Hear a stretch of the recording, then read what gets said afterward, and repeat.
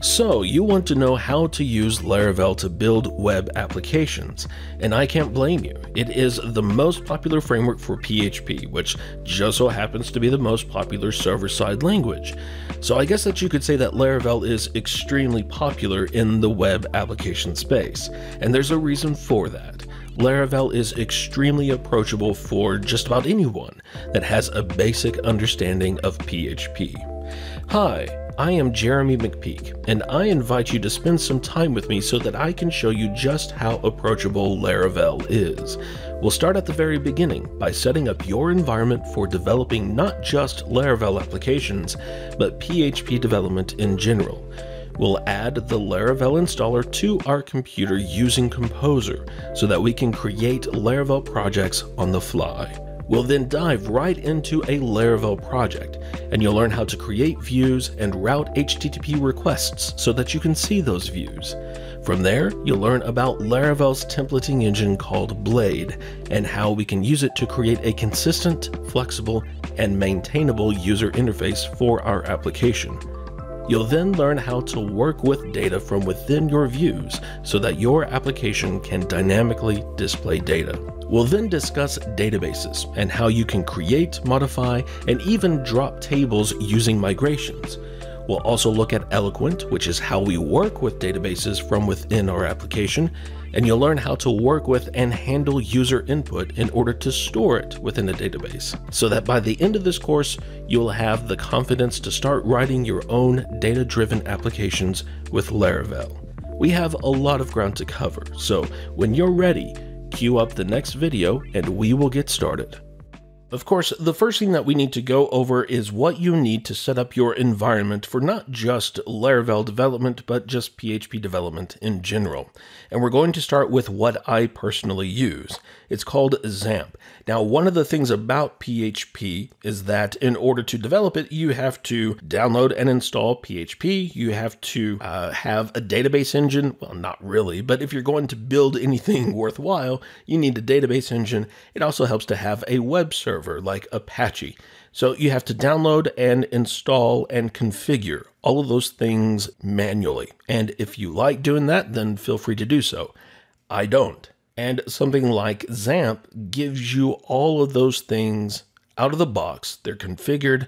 You can even turn on and off the services. And that's what I really like about something like this, because I don't always want those services running. So I can start whichever ones that I need, and then I can turn them off whenever I'm done. So if that's the way that you want to go, feel free to download and install XAMPP. There are, of course, versions for Windows, Linux, and Mac OS. There's also subversions with different PHP versions. Now, if you don't want to use XAMPP, but you like the idea of using something like XAMPP, there's also something called MAMP. And there's nothing wrong with MAMP. I used to use MAMP before I went to XAMPP. And the only reason why I did is because at the time they didn't support the version of PHP that I needed. And this page is Windows centric. However, behind the scenes, they are detecting that I'm on Windows and they are always showing me Windows, which kind of stinks. I would like to see other platforms that are supported, but they do support Mac OS. They might support Linux. I don't really remember if they do or not. But that is another option. You install it, they configure everything, you turn on and off the services whenever you want. Now, if you want a more manual approach, but you don't want to go to the individual websites and download and install, and you're on Mac OS, then Homebrew is going to be your option. The website is brew.sh, and simply search for the packages that you want to download and install onto your machine. There is, of course, PHP. If you wanted to install MySQL, just do a search for that, and you will find the command for installing that as well. And then finally, Laravel makes several tools available. In fact, they give you a Docker image that you can use. Now, if you're not familiar with Docker, it's not a virtual machine. It's more like a virtual operating system so that you can run applications. It's a really cool technology. And I really like this type of approach because it completely separates your development environment from your main environment, which is a practice that I've gotten into personally, just because I hate redoing my development environment when I set up a new machine. But if you go to the documentation and go to the installation, you're going to see your first Laravel project, and then you're going to see the getting started for whatever operating system that you are on. It's going to take you through the steps of using Docker. Now, unfortunately, we're not going to take this route in this course. It's a really awesome way of setting up an environment. However, my Docker installation is hosed after I upgraded it. But if you wanted to take this route, then feel free to do so. The instructions are very clear, just follow them and you will be good to go. So in our case, what we want to do is install Laravel with Composer. Now, if you don't have Composer, this is a package manager for PHP. I believe the website is Get Composer, but if you just do a search for Composer, there it is, getcomposer.org, download and install it on your machine. And then from there, you'll want to open up a command line so that you can install the Laravel installer. Now, there is the option to not install the Laravel installer and just run it off of the web. However, I personally like to install the installer so that, well, it just speeds things up. So from the command line, after you install Composer, you will want to type Composer global require Laravel /installer. And then this is going to install the Laravel installer on your machine so that whenever it's done, then we can create a new application by using the Laravel command. We will follow that up with new, and then we will name our project. I'll just call this first-app. This is going to install our application. It's going to set everything up so that whenever this is done, we can cd into that directory, fire up our code editor. We can even fire up the application itself, and we will see it up and running. When the installer is done, then we will of course want to cd into first app. We can go ahead and fire up our code editor, but most important, we can run our application using Artisan, which is a command line interface for Laravel. And we'll say PHP artisan serve. That will run our application and it tells us where to go. So let's hop on over to the browser. We want to go to localhost port 8000 and we will see our application. There's not going to be a whole lot there, but we can at least see that it is up and running. And in the next lesson, we will see how this page is processed and sent to the browser. Laravel is a framework for building dynamic websites. I know that sounds painfully obvious, but it's a distinction that I want to make because we almost have to get into a completely different mindset when it comes to building dynamic websites. Because what we see in the browser is not the result of just reading a file on the file system. That's what a static website does. So if this were a static website, and if we tried to go to about.html, well, the web server on that static website would try to find that file called about.html. If it found it, it would read that file and then return the contents back to the browser. There's no logic, there's no processing, there's nothing. It's just simply reading the file and then returning it. Now, of course, if it couldn't find that file, then it would return a 404 because that file didn't exist. But that's a static website. In a Laravel application, what we see is the result of executing a function or a method on a class. So if we try to go to /about within our application, it's not that our application couldn't find a file called about. It's that we haven't written the code that's going to execute whenever we make a request for that URL. But that's very easy to do. All we have to do is create a route for that URL. And we do that by opening up our routes file. If you go to the routes folder, open up web.php, and we're going to see a very simple file. There's just really 4 lines of useful code. There's also some comments if you want to read that, that's fine. But let's first of all look at what we have on line 16. So there's already one route defined. It's for a GET request for the URL of just a /. That is essentially our home page. You could also call it the root of our application. So whenever our application receives a request for our home page, it's going to execute the function that is specified here. And all it does is call another function called view.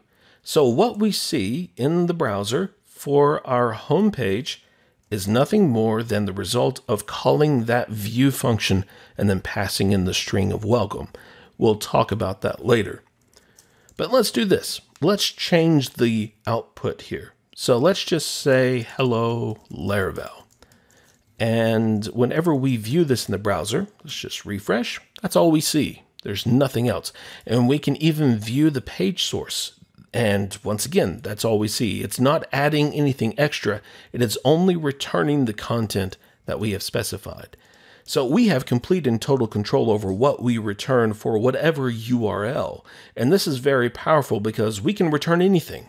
It doesn't have to be just text or HTML or CSS or JavaScript. It can be binary data like a PDF or an image or anything. We just have to write the code that's going to do it. And that sounds like a lot of work, and in some cases it is. But for the most part, it's not. So let's change this though. Let's add some HTML. Let's make it not just plain text, but big and bold plain text. So once again, we refresh, we can obviously see that the styling there changed. If we look at the source of the page, we can see that that was also updated as well. So once again, whatever we are returning from our routing functions is going to be what is sent back to the browser. Well, let's do this. We talked about an about page. So we need to write the code that's going to handle that request. So we want to start with the route facade. Then we need to decide what kind of request we want to handle here. Well, we only really want to handle a GET request in this case, and we want the URL to be about. So we will then specify our function that is going to return the content for this URL. We could just, let's use an H4 in this case, and we can say about page. Let's close the H4, and there we go. So now our application has two routes. We have one for the home page, one for the about page. So if we go back to the browser, the home page is now showing us what we did before because I changed that back to using the view function. But if we go to about, then we see the about page. Okay, so that's great. Let's talk a little bit about this view function. So Laravel is what we call an MVC framework. M stands for model. That's essentially the data of our application. V stands for view, which is the user interface of our application. And then C is controller. And the controller is, well, it's kind of the glue between the data and the user interface. So what we could see here is that for our home page, we are returning the user interface called welcome. And we can see that inside of the resources folder, and then there's the views folder. Then there's a file called welcome.blade.php. So let's open that up. And we are going to see some HTML. In fact, there's more than HTML. If you look a little closer, you're going to see some stuff that kind of looks like PHP. Laravel has a templating engine called Blade. You could also call it a view engine. And that's the term that I will use, a view engine called Blade. So the name welcome is the name of the view. That's what we are looking at. Blade is the name of the view engine. And then, of course, it's a PHP file. So there's a lot of stuff going on whenever this view function is being called. That's executing the view engine to load the welcome view and then to process that view and make the decisions that it needs to make based upon some of these logic decisions and so on and so forth. The end result is, of course, what we would then see inside of the browser. So there's two very important things I want you to take away from this lesson. First of all, our application is only going to handle the URLs that we specify. And we set up those URLs by creating a route so that our application can route a request to the code for that URL. The second thing that I want you to remember is that these routes can do anything. They can return any kind of content. It can be text, it can be binary, it can be anything, because we are the ones that have to write the code for those routes. And in the next lesson, we're going to take things a little bit further. You're going to learn how we can extract data from the URL. In this lesson, we are going to be talking about user input because our applications are interactive. They accept user input. Now, one very important thing to be aware of is that a web application is actually at least two other applications. There's the application that runs within the browser, that's the client application, and we aren't really that concerned with the client application. We are concerned with the server application, that is our Laravel application. Now, of course, yes, the Laravel application is going to supply the content that is going to be in the client application, but we won't worry about that right now. Think in terms of a server-side application. Our server is just sitting there doing nothing until it receives a request, and that request always contains information from the user. That information could be the result of the user filling out a form and submitting it, or it could be something as simple as the user typing in the URL in the browser and then hitting enter so that they go to a particular page. It doesn't matter what kind of request or what generated the request. If the user initiated that request, that is our user input. So in this and the next lesson, we are going to be talking about URLs and specifically how we can pull information from the URL, because that's one of the primary ways that the user will provide input for our application. So in this lesson, we're going to be talking about query strings. So let's assume that we are going to build a store that sells musical instruments. So we will have a URL that is /store, but then we need to know what types of products to show. So, the /store could be the generalized URL to where we show kind of a little bit of everything. But then if we wanted to filter the results like on category, so if we wanted to show only guitars, then we could have a category query parameter, and its value could be guitars. That is a very common use of a query string. So let's write the code that's going to be looking for that type of URL. Let's first of all add a new route so that we have a new endpoint here. The URL is going to be /store. And then we, of course, need the function that's going to execute for this particular route. So for right now, let's just return a string that says you are viewing the store. The reason being, we want to make sure that we have some code that works here. And of course, this is something very simplistic, but it's always a good thing to see code that works. And there we go. We are viewing the store. That's great. So let's say that we want to now pull in the information from that category query parameter. Well, we have a built-in function called request, and then we simply pass it the string of the query parameter that we want to get the value for. So in this case, it's going to be category. Just nothing complex about this.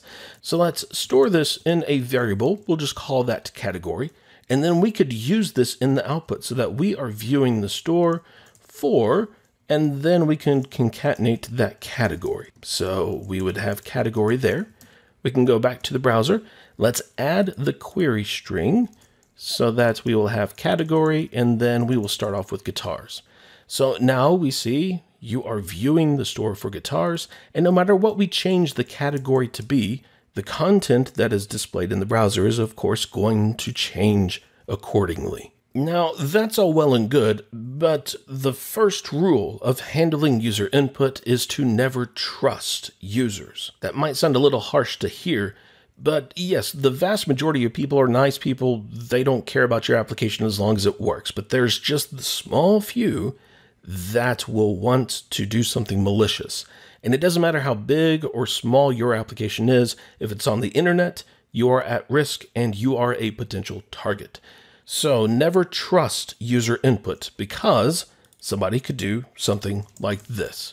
Instead of submitting just a typical string for a category, we are going to alert, let's just say hi.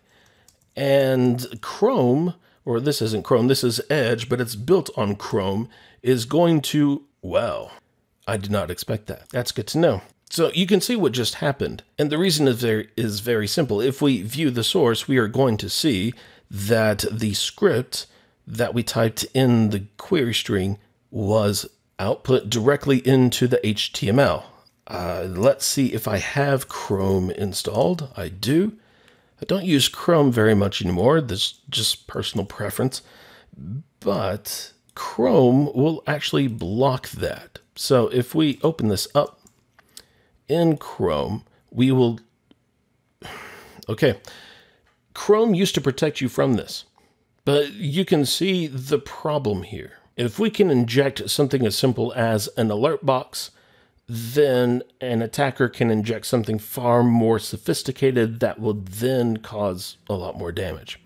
So we want to protect our applications as much as possible, and it is our responsibility to do that. They are our applications. We are responsible for them. So to fix this, one thing we can do is just take the value from the query string and then pass that to strip tags. And if we view this in the browser, then we are not going to see that alert box display, thankfully. And instead we just see the text that was inside of the script tags. Now, as we start talking about views and the Blade view engine, there are other tools that we can use. But for right now, this is going to work just fine. So just be aware that the user can supply malicious code. You want to protect your application from that code as much as possible. So we typically call that sanitizing inputs. Always sanitize your inputs.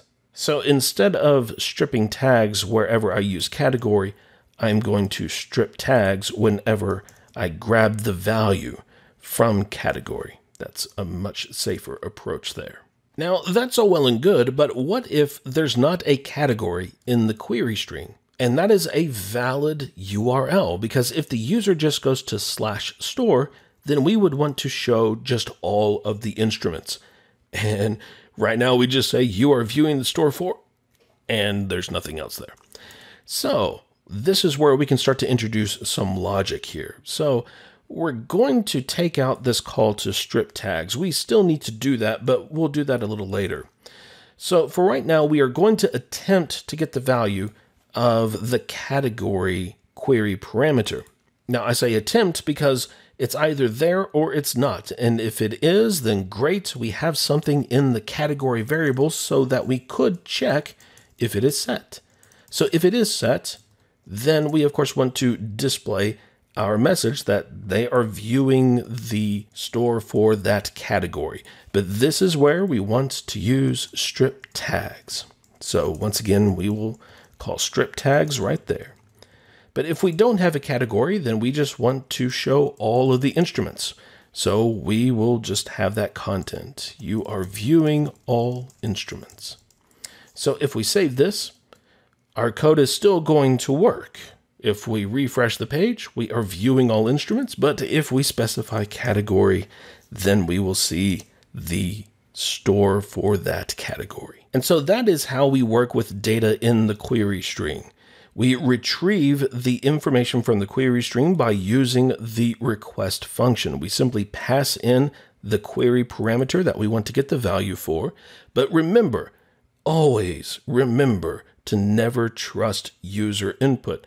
So before we output that input, we want to sanitize it. And in our case, we strip out all of the HTML tags. Now there's more things that we need to do in order to protect ourselves and our application, but we will talk about that when we start getting into databases. For right now, this is going to be sufficient. And if we don't have a category, then we display the content for all of our instruments. Well, in the next lesson, we are still going to be talking about URLs, but we are going to be talking about URL wildcards. Because while this works, and this has been around for tens of years, 20, 30 years. Okay, maybe not 30 years, but it's been around for a while. We tend to not do that anymore. Instead, we might have a URL that looks like this, where we have store/guitars, or drums, or whatever category that we want to display here. And we will look at how we can handle those kinds of URLs in the next lesson. In the previous lesson, you learned how we can pull data from the URL query string. It was really straightforward. We just use the request function, pass in the query parameter name, and then that will give us the value for that parameter, if that parameter is in the query string. Otherwise, we don't get anything. So if you need to rely upon that value, you need to make sure that you have a value to work with. Otherwise, your code's going to break. So in our case, if we had a category, we simply displayed content for that particular category. Otherwise, we showed the generalized content for just all of the instruments. So that's all well and good. However, that means that we have a URL that looks like this. It has a query string. And the problem with query strings is that it makes the URL less friendly. I mean, for us, our brains are automatically parsing this out as we look at it. So it makes some sense to us. But for non-technical people, they're not really going to remember this. And it gets even worse if we have characters that have to be URL encoded. And then you can also make the argument that we really shouldn't even be using a URL like this for displaying like the categories or a particular item within a category. And instead we would do something like this, to where we would have, of course, store, but then we would have the category and then the item. This is much, much cleaner. It's also easier to remember. And it also makes a whole lot of sense because from left to right, we are going from something that is very generic to something that is specific. And the more we go to the right, the more specific things get. Whereas with the query string, the order of the parameters doesn't matter at all. What matters is that they're there or they're not. So you can end up with URLs that make absolutely no sense whatsoever. But again, to us they do, but for normal people they don't. So having a clean and a hackable URL, what do I mean by that? Well, we can keep taking segments off or adding segments in order to filter down the content even more. I mean, we could take that to the extreme to where we would have the store followed by the category, followed by the manufacturer, followed by the individual item, or if there were different lines of products from this manufacturer, you could have a line 1 and then you could have the item. I mean, you can make things kind of absurd. And of course, the more segments that you add to a URL, the more difficult it is going to be to remember it. You want something that's nice, easy for people to remember. So in our case, we're going to stick with just this, 3 segments in the URL, store, category, and item. And we can make this work very easily by using route parameters. So I'm going to take our store route, I'm going to copy it, and we'll comment out the current version so that we can replace it with this new version. And our URL is going to start off the same because we want this to be for our store. So the store is always going to be part of the URL. But then we want to specify the individual segments that are going to be dynamic. And we do that using a set of curly braces. And then inside of the curly braces, we have the route parameter. So we have store followed by the route parameter for category, followed by the route parameter for the item. And these map directly to parameters to the function that is handling this route. And there is a direct link between the names. So the route parameter category maps to the function parameter category. So this means that the names of your route parameters have to be valid PHP identifiers. But the beauty of this approach is that now the information is in the URL and it's automatically being passed to the function, so we don't even have to use the request function here. So the first thing we can do is check to see if we have a category, and if we do, then we can start branching our code here, because if we have a category, then we possibly have an item. If we don't have a category, we don't have an item. So inside of our check to see if we have a category, we will do essentially the same thing for the item. And if we have an item, then we will show the content for that particular item. Otherwise, we will just show the content for the category. So as far as our item content is concerned, I will do this. You are viewing the store for, and then we will include the category. Another nice thing about this approach is that you don't really have to strip tags or sanitize this, because if there's any characters that are not valid URL characters, then this isn't going to work at all. So in this particular case, we don't have to strip tags for category, because if there were tags in the segment of the URL, it would not be a valid URL. And so we will finish this up with the individual item. So there we go. We have our content for the individual item. We have the content for the category. Then finally, we have the content for just the store in general. So if we go to the browser, let's refresh the page here, we're going to see that it doesn't work. 404. And this is why. Because by default, the route parameters are required. We have defined a URL with 3 segments. It starts with store, but then we have 2 segments defined after that. So what we want to do is make these route parameters optional. And we do that by just following up the identifier with a question mark.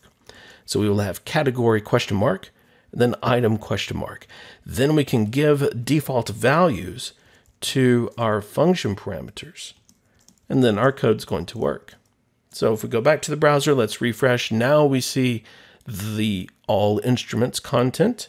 If we look at just pianos, I don't know if it's ES or just S. Doesn't matter. If we look at pianos, then we can see that we are viewing the store for pianos. And then if we wanted to look at a Steinway, then we can see that we are looking at the store for pianos for Steinway. And so that is how we can build clean and memorable URLs. We simply define parameters inside of our route and match them up with a function parameter. If we want the parameters to be optional, then we have to follow that parameter with a question mark.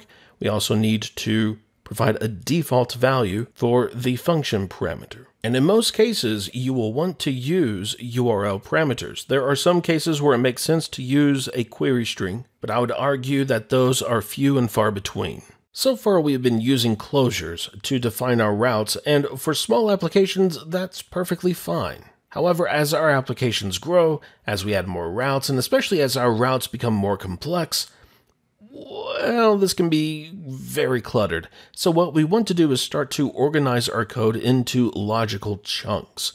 Like for example, there are 3 routes. 2 of them are somewhat related. We have the welcome page, and then we have the about page. And even though those are completely different routes, they serve somewhat the same purpose in that they provide content for, well, kind of the home part of the application. It's not necessarily a home page, but, you know, there's the welcome page, there's an about page. If we had a contact page, I would say that this is part of the home content. So let's add a contact page. That would be nice to have. So if there was anything that was just generic to the website itself, then I would consider that part of the home content. And so we could put those routes inside of their own file. But then we would have a separate file for the store route, and any other routes that we would need to write for the store, we would put inside of that same file. If we had some other content that wasn't related to the home stuff or the store, but let's say that we had some information about different kinds of collections. Like there are some music stores that will have a collection of stuff that they don't sell, but you know, they still collect it. So if the store collects guitars, then we could have a guitars route. And then from there could be individual pages for individual guitars that they would want to provide content for. You know, so that would be in a completely separate file because that had nothing to do with the home stuff or the store. It would be just the guitars. So we want to start to create these new files that contain the functionality for these routes, because in actuality, we still need to define our routes here inside of this web.php file. But as far as the code that's handling those routes, we want to define that elsewhere. So we are going to create what are called controllers. Now, if you'll remember from a few lessons ago, I said that Laravel is an MVC framework. That stands for Model View Controllers. Controllers are classes that have methods. We call them action methods. And those action methods handle requests. And that's basically it. That sounds very simplistic, and in a lot of cases, it is that simplistic. However, in other cases, it's not. So in this lesson, we are going to create a home controller for all of this home-oriented content.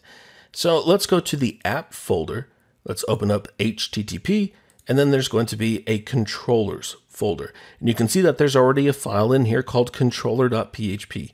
This is the base controller class that you don't have to use. In fact, you can write a controller that would be just a normal class, doesn't inherit from any other class, and you would be fine there. But this controller class has a lot of utilities that you would probably want to use, so it makes sense to create a controller class that would inherit from this. So we could create a new file here. We could call it home controller. The name really doesn't matter, but remember that we want this to be logical. We don't want to just call it something random. This is stuff oriented to the home content. So we start it with home and we follow it up with controller. So we know that this is the controller for all of the home stuff. It just makes sense. So we could take this route, or we could use Artisan. Artisan is the CLI for Laravel. And we're going to use Artisan because it's a fantastic tool. It gives us a lot of functionality. In fact, if you just type PHP Artisan, you're going to see everything that it can do for us. There's quite a lot. Even just the make portion, which is what we want to do because we want to make a controller. But you can see that there's a lot of things that you can make with Artisan. And the great thing is, every one of these commands have their own options, and Artisan is just going to stub out exactly what we want it to. So let's look at PHP Artisan make controller -h. That's going to show the help for the make controller command, and you can see that there are several other things. One of note is this resource. We're not going to look at a resource controller class in this lesson, but we will definitely use this, and you will definitely use it in your applications. And the great thing about this is if you do use the -r flag, it's going to generate a class that has all of the methods for creating a resource controller. So Artisan is a fantastic tool. We need to use it. So PHP Artisan make controller, and then we just follow that up with the name of the controller that we want to create. Home controller. And then there we go. We have our class. If we go back to our code, we can see that there is now a home controller.php file inside of our controllers folder. It gives us the class. It inherits from the controller. So now we just need to write our action methods. So we will start with the welcome page, which we could call welcome. But since this is kind of the home page, or the index page. I guess we should use index page. I'm going to call this index. That's just convention. You don't have to follow convention, but convention is there. Well, because it's convention. And all we are going to do is return the view. We are basically going to take the contents of this closure. We could just cut that out. We could paste this here and then just give it the name of index. So we will say public function index, and then voila. We'll do the same thing for the about and contact. So let's cut, and then we will paste, and let's give this a name of about. And then finally, we will do the same thing for contact, but since we already have that functionality, we'll just copy about. So there we go. We have our controller. All we need to do then is link the action methods that we've defined here to the routes. And we do that very easily. The first thing we need to do is import that home controller. So that is inside of app, HTTP, controllers, and then we will bring in home controller. And this is what we will do. We are still going to say route and then get. We still specify our URL, but the second argument that we pass is going to be an array where the first element is the class that we are going to use, home controller in this case, and then the second element is going to be the name of the method that we want to use. So index in that case. So we'll just copy that, paste it a couple of times, and then make the necessary changes. So for the about, it's going to use the about method, and then contact will use the contact method. So this is much cleaner, and our code is still going to work just like it did before. So if we go to the browser, let's refresh this page, And, well, we have something wrong. App HTTP controller. Controllers. It's amazing what one keystroke will do. So there we go. We have that. If we go to About, we're going to see our About page. If we go to Contact, which we just added, we will see our Contact page. Views are essentially the user interface in a Laravel application. They are what generates the markup that is then sent to the browser. But a view is so much more than just markup. It's in fact a template that has to be processed in order to generate that markup. And we have very briefly looked at views. They are inside of the resources folder and then views. And then the only view we have is the welcome view, welcome.blade.php. That is, of course, what we see when we go to the index of our home controller. That is the welcome. And while the majority of this file is markup, there are some templating directives that have to be processed. Like, for example, here is an if block. It's basically determining if the route has login. If it does, then this content is going to be shown. But there's more than just this content because there are templating expressions, really, that have to be evaluated and processed and then ultimately rendered into markup. So what we are going to do starting in this lesson is spend some time with views because, well, they are very important to our applications.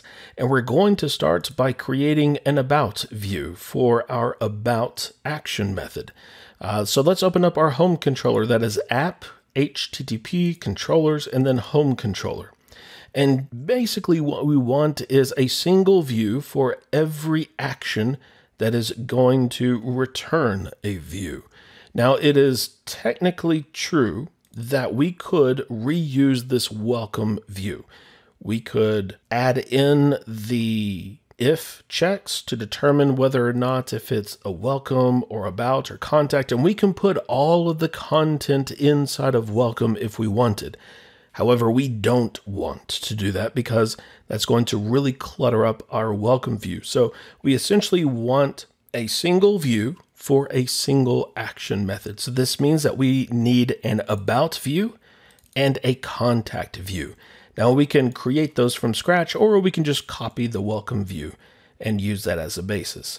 So let's do that, and let's rename the copy to about.blade.php. Now, the name of the file is arbitrary. There is no magic linkage between the name of the file and then the action method that we are going to use that view for. Because whenever we call the view function, we have to specify the name of the view that we want to use. So in this case, about. So you can call your views whatever you want, but it makes sense to name the views according to the action method that they are going to be used for. So we've created an about view. We will do the same thing for the contact view. But let's first of all change some of this content for about, because we can go to about now and we are going to see the exact same thing that we would for the index, although it would help if we saved the controller. So let's save that file and then refresh, and then there we go. So we want something that's a little bit different, and we can do that by just starting to delete a lot of stuff here. All right, so this div element right here has this SVG. This is the Laravel logo and branding there. So let's get rid of that, and let's just have an H1 to where we say about us. And then we want some content that is just going to have like a P element, and that'll be it. So let's get rid of most of this stuff. And let's see, let's go all the way down here. I think that's it. Yep, everything else lines up. And then this is where we will have our P element. This is the about page. And let's also change up some of this styling here. We'll change the background color to be whatever is the pages. Let's get rid of the shadow and the rounded border. Okay. So if now we look at our about page, this is what we have. It's very bland, but it is at least very different. So that's great. And we can use this as a basis for our contact view. So let's just copy that file. Let's rename that to contact.blade.php. nav.blade.php.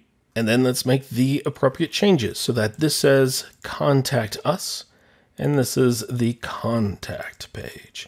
We of course need to change our home controller so that we will now call view inside of the contact action method, and we want to use the contact view there. So if we go to /contact, then there we go. We will see the contact us.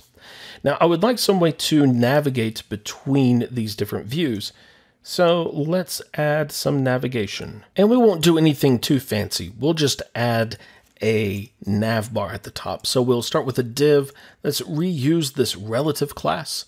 And then we're also going to add in a padding. Now this does not exist in the classes that are defined in the template.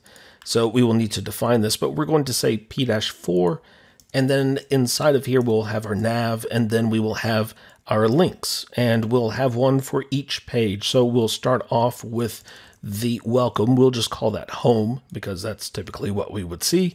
And then we will have the about, which will be to /about. The text, we could say about us, but let's just keep it nice and clean, and we'll just have about and contact there.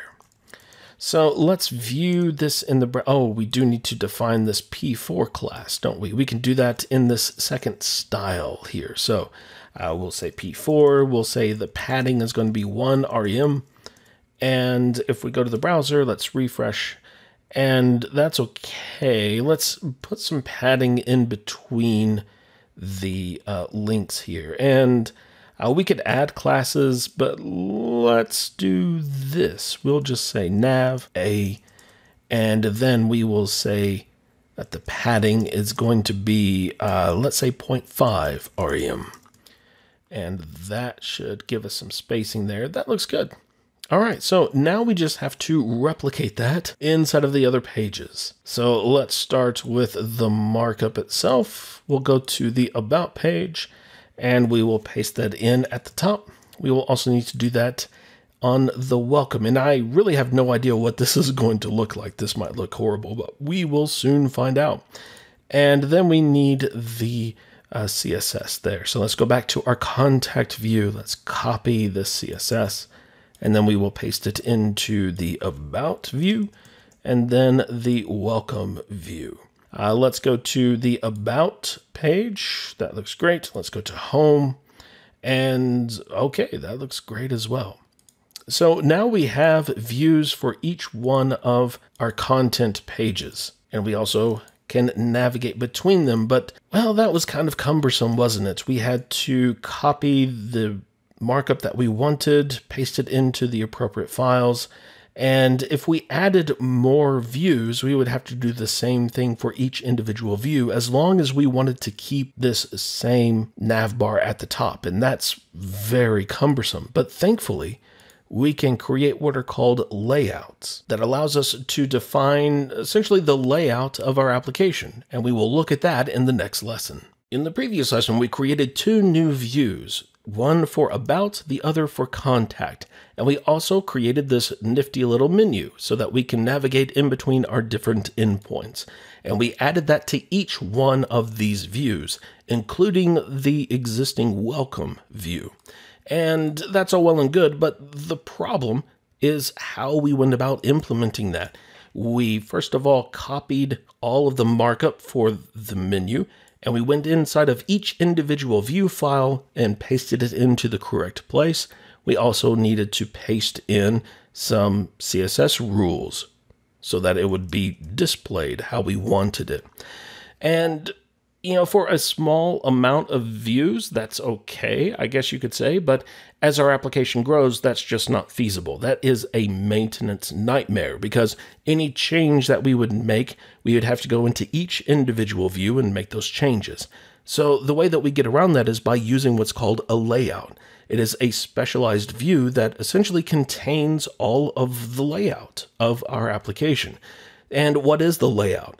Well, it's basically all of this boilerplate stuff that all of our views use. So the layout in our case would start with the dot type, And it would consist of basically everything inside of our view except for the actual content, which we could say would be this div with the class of max w6xl and so on and so forth. This would be the content. So let's start by creating a new file. And since this is the layout view, we're going to call it simply layout and .play.php. And we are going to take the entire contents of about and then paste it inside of layout. And the only thing that we want to take out is what we would consider the actual content. So we're going to delete that from inside of our layout. And for right now, we're going to have the content placeholder. This is where we will put our content. We'll get to that. Let's go to our about view. And we want to get rid of practically everything except the content. So let's go ahead and let's do that. And then we need to tell this about view that we want to use the layout that we just created. And we do that with a directive. A directive in Blade templates basically starts with an @ sign. And in this case, we're going to use a directive called extends. Now, this is a lot like the extends that's used for classes. You have a class that extends a base class. Well, here we have a view that is going to extend a layout. And then we simply just pass in the name of the view that we want to use as the layout. And there we go. But that's not enough. We also need to create a section that essentially denotes that we have some content here. So we can just call the section content because, well, that's what it is. And then we would denote the end of that section. So that in between the section and end section, that is the content section. So now we just need to display this inside of the layout. And we do that with a special directive called yield. We pass in the name of the section that we want to yield. And there we go. So content in this case. So if we go to the about view, let's just hit refresh. It's going to look the exact same, but to prove that we are using the layout, we can do anything. We can just put layout in front of the yield directive, and we will see layout somewhere right over there. All right, so we have this layout that we are now using, and we just need to update the other views to use the layout. Let's start by going to the about view. Let's copy the extends and the opening section. And then we will replace everything before the content with that. Then we will close out the section with the end section directive. And I'm going to change the formatting here just so that it looks nice and clean. And we can do the same thing for the welcome view. So let's find that though. In this particular case, the content starts here, really. So we want to get rid of everything before that. And I guess we should have done it like this, so that we could collapse everything, so that we can see what is and isn't going to be content. So this would be the end section here. Then we would have layout and section directive there. So there we go. We have our views. And of course, we can go to the browser and view this just to make sure that everything looks okay. And it should. So let's go to About. That looks great. We can go to Contact and we can go to Home. Everything looks the same as it did before. Now, something else that you might want to do is add another section because this gives us the flexibility to do that. So let's say that we might want to have certain JavaScript on certain pages. So we could have a section called scripts so that if we had that section defined, let's say inside of contact, because that would make sense. This would be a contact form, really. So we would have some JavaScript for client-side validation and stuff like that. So we would have a section called scripts, and then we would have our script here. And let's just do this. We will say alert, contact us, just so that we can see that happening. That'll probably get annoying here in a little bit, but that's okay. And there we will have our in section directive. So if we go to contact, now we can see that we have that contact us. But if we go to about, There's no error or anything else. It just recognizes that there wasn't a section called scripts inside of the about view, so there was no reason to actually output anything as far as the scripts are concerned.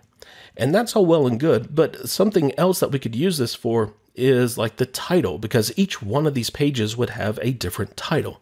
So here we could, inside of the title element, we could yield, well, let's just call it title. So that inside of our other views, we will simply just specify this section. And this is going to be a little bit different. We can still do that the same way that we have done with the section directive and then the end section directive.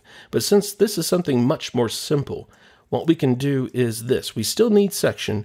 We still need to specify the name of that section, but we can pass in a second argument, which would be the value that would be displayed for this section, so that this could be about us. And then let's just copy and paste this so that we can add the title to those others. So there is still some repetition, at least as far as copying and pasting is concerned, but it's mostly for showing different content. It's not so much showing the same thing across all of the views. So let's go to welcome. We will add that section and this will just say welcome. So now we can go back to the browser and we can definitely see in the tabs, now we have about us. If we go home, we'll see welcome. If we go to contact, we'll see contact us along with our script.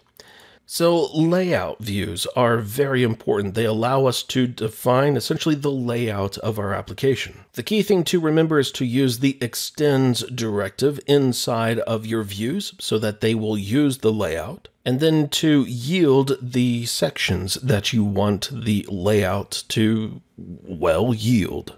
Valid and correct URLs are very important. In fact, they are probably the most important thing in a web application, because without correct URLs, well, nothing is going to work. And it's not just navigating from page to page, it's also linking to other resources like CSS, JavaScript, images, things like that. So in this lesson, we are going to look at two things. First of all, where you can put your static resources. The second thing is how to link to them. And it might sound obvious, but there are some issues there. So let's start by looking at where we can put our static resources, and that is inside of the public folder. Now, there are already some files in here. One of those is this index.php. This is, well, all of the files within our application are important, but this one is the entry point of our application. So without this, nothing works. But if you scroll down, you can see where the bootstrap file is being pulled in. Now that is not the CSS framework. That is bootstrapping this application, and it's creating the application, handling the request and getting the response. So this is a very important file. We want to leave it alone, so let's just close out of it before we really screw something up. And everything inside of this public folder is considered at the root of our application. So what exactly does that mean? Well, this index.php, for example, the URL for that would then be let's see, we are at localhost port 8000 / and then index.php. The robots would be robots.txt and so on and so forth. So this is where we can put our static resources like our CSS and stuff like that. And that is exactly what we are going to do. We are going to create a new folder called CSS. And then inside of there, we will create a new file called site.css. And we are going to take the CSS inside of this style element. So that is this body rule as well as the P4 class we created, and then the rule for our navigation. And we are going to put that inside of site.css, which then means that we need to link to that. So we will use a link element, and the URL, well, that should be css/site.css. That should work just fine. So let's go to the About page, let's refresh, and everything looks like it did before, so that's great. But let's look at this. We're going to change the route for About. And all we are going to do is just say /about/about. So if we go back to the browser, let's refresh this page. We're going to get a 404 because we no longer have a page at just /about. We have to go to /about/about. And this is going to look mostly the same, but notice the menu. The styling is off, and the reason is very simple. The browser is looking for our site.css in the wrong place.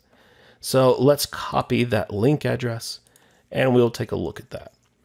So it is looking for the CSS folder, which we know is at the root because we put that inside of the public folder.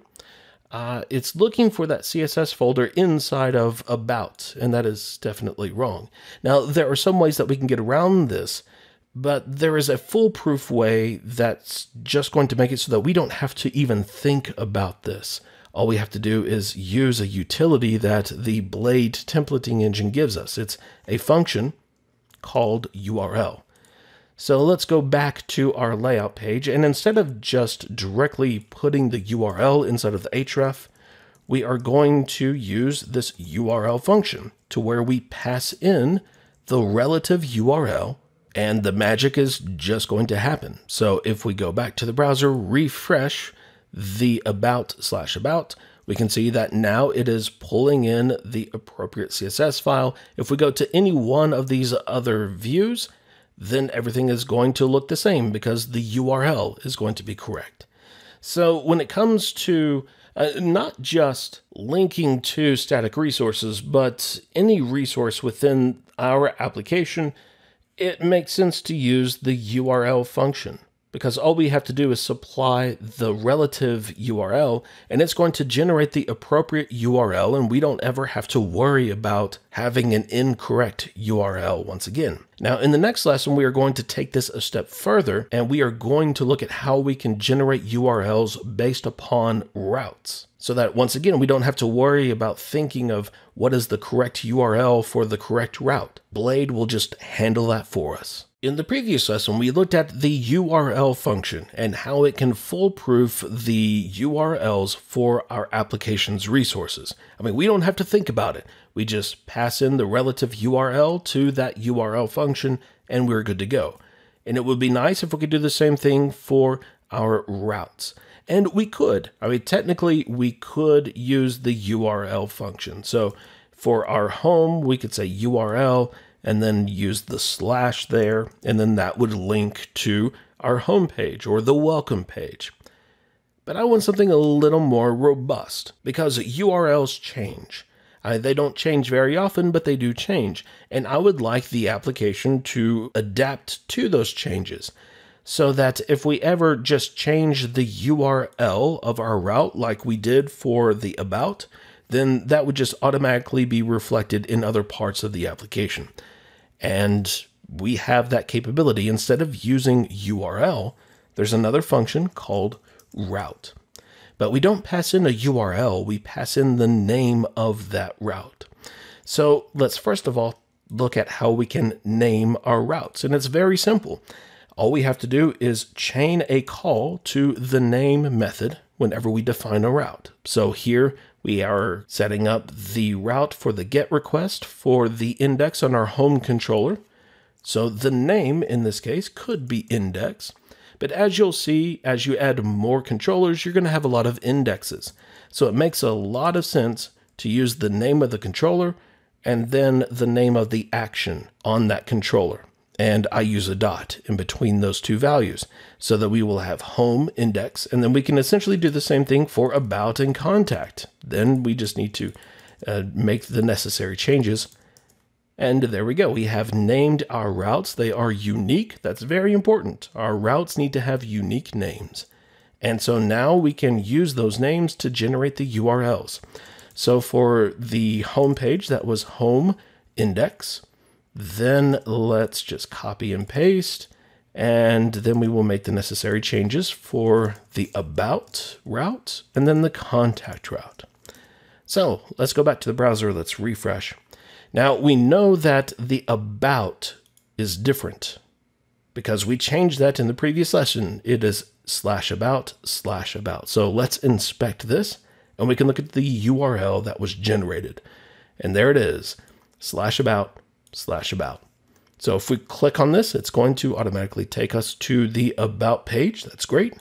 Of course, if we click on Home, we see the index view. So let's change our URL back to just /about because that's what we want anyway. Then all we have to do is just refresh the page. If we look at the About link, we can see that the URL is now updated. We don't have to worry about that at all. So as you are linking to other routes, it makes a lot of sense to name your routes so that you can use the route function to generate the URL for those routes. It takes just a few seconds, but it saves you a whole lot of headache later on. We need to start moving towards working with data. So in this lesson, we are going to create a resource controller, and we will also talk about what a resource controller is, but we will also wire everything up as far as the routes, as well as the first few views that we are going to use to display some things. So let's start by creating a resource controller. We will use Artisan to do that because, well, it just makes it so much easier to do it, especially with a resource controller. And you'll see why. And I could explain to you what a resource controller is, but it's just a whole lot easier just to show you. And that's what we are going to do. So the command is PHP artisan make controller, and then the name of the controller that you want to create. This is going to be a resource controller for guitars, and then the resource flag. The option is to have just -r, but I like verbosity when it comes to commands like this because as I'm looking at the screen, I want to see that this is a resource. What the heck is -r? So here we go. We have just created our controller, and it's going to end up in the same place as our home controller. So that is app HTTP controllers, and then there's guitars controller, and there's going to be a lot here. So this is why Artisan makes this so much easier, because if you're going to create a resource controller, then you would have to implement all of these methods. Okay, so what is a resource controller? Well, a resource is really nothing more than a single type of data that your application is going to work with. And the controller contains all of the action methods for working with that particular type of resource. So what do we do with the resource? Well, it's primarily four things. We create, read, update, and delete. We refer to that as CRUD, C-R-U-D. And a resource controller provides everything necessary for CRUDing a resource. So in this particular case, a resource is a guitar. Now, it would be great if it was an actual guitar, but no, it's just the information about the guitar, things that we would store in a database, such as the name, the manufacturer, the year that it was manufactured, and things like that. So I'm going to mark some of these with the types of HTTP requests that are used. So index would be for showing all of the particular resource. So since this is a guitars controller, the index action method would be for displaying all of the guitars in the database. So that is a GET request. Create is a GET request. Because when it comes to creating a resource, you essentially need two things. You need a GET request for showing the UI for creating that resource, and then you need the method for actually creating that resource in the database. So the create method is for showing the UI for creating a resource. The store method is for actually storing or creating that resource in the database. Then there's the show method, which is for showing an individual resource. So this would use the provided ID to fetch the appropriate record out of the database, and then this would show that information. The edit is a GET request for showing the UI for editing a particular resource with the given ID, and then that is followed up with update, which is for actually updating the item that you want to edit.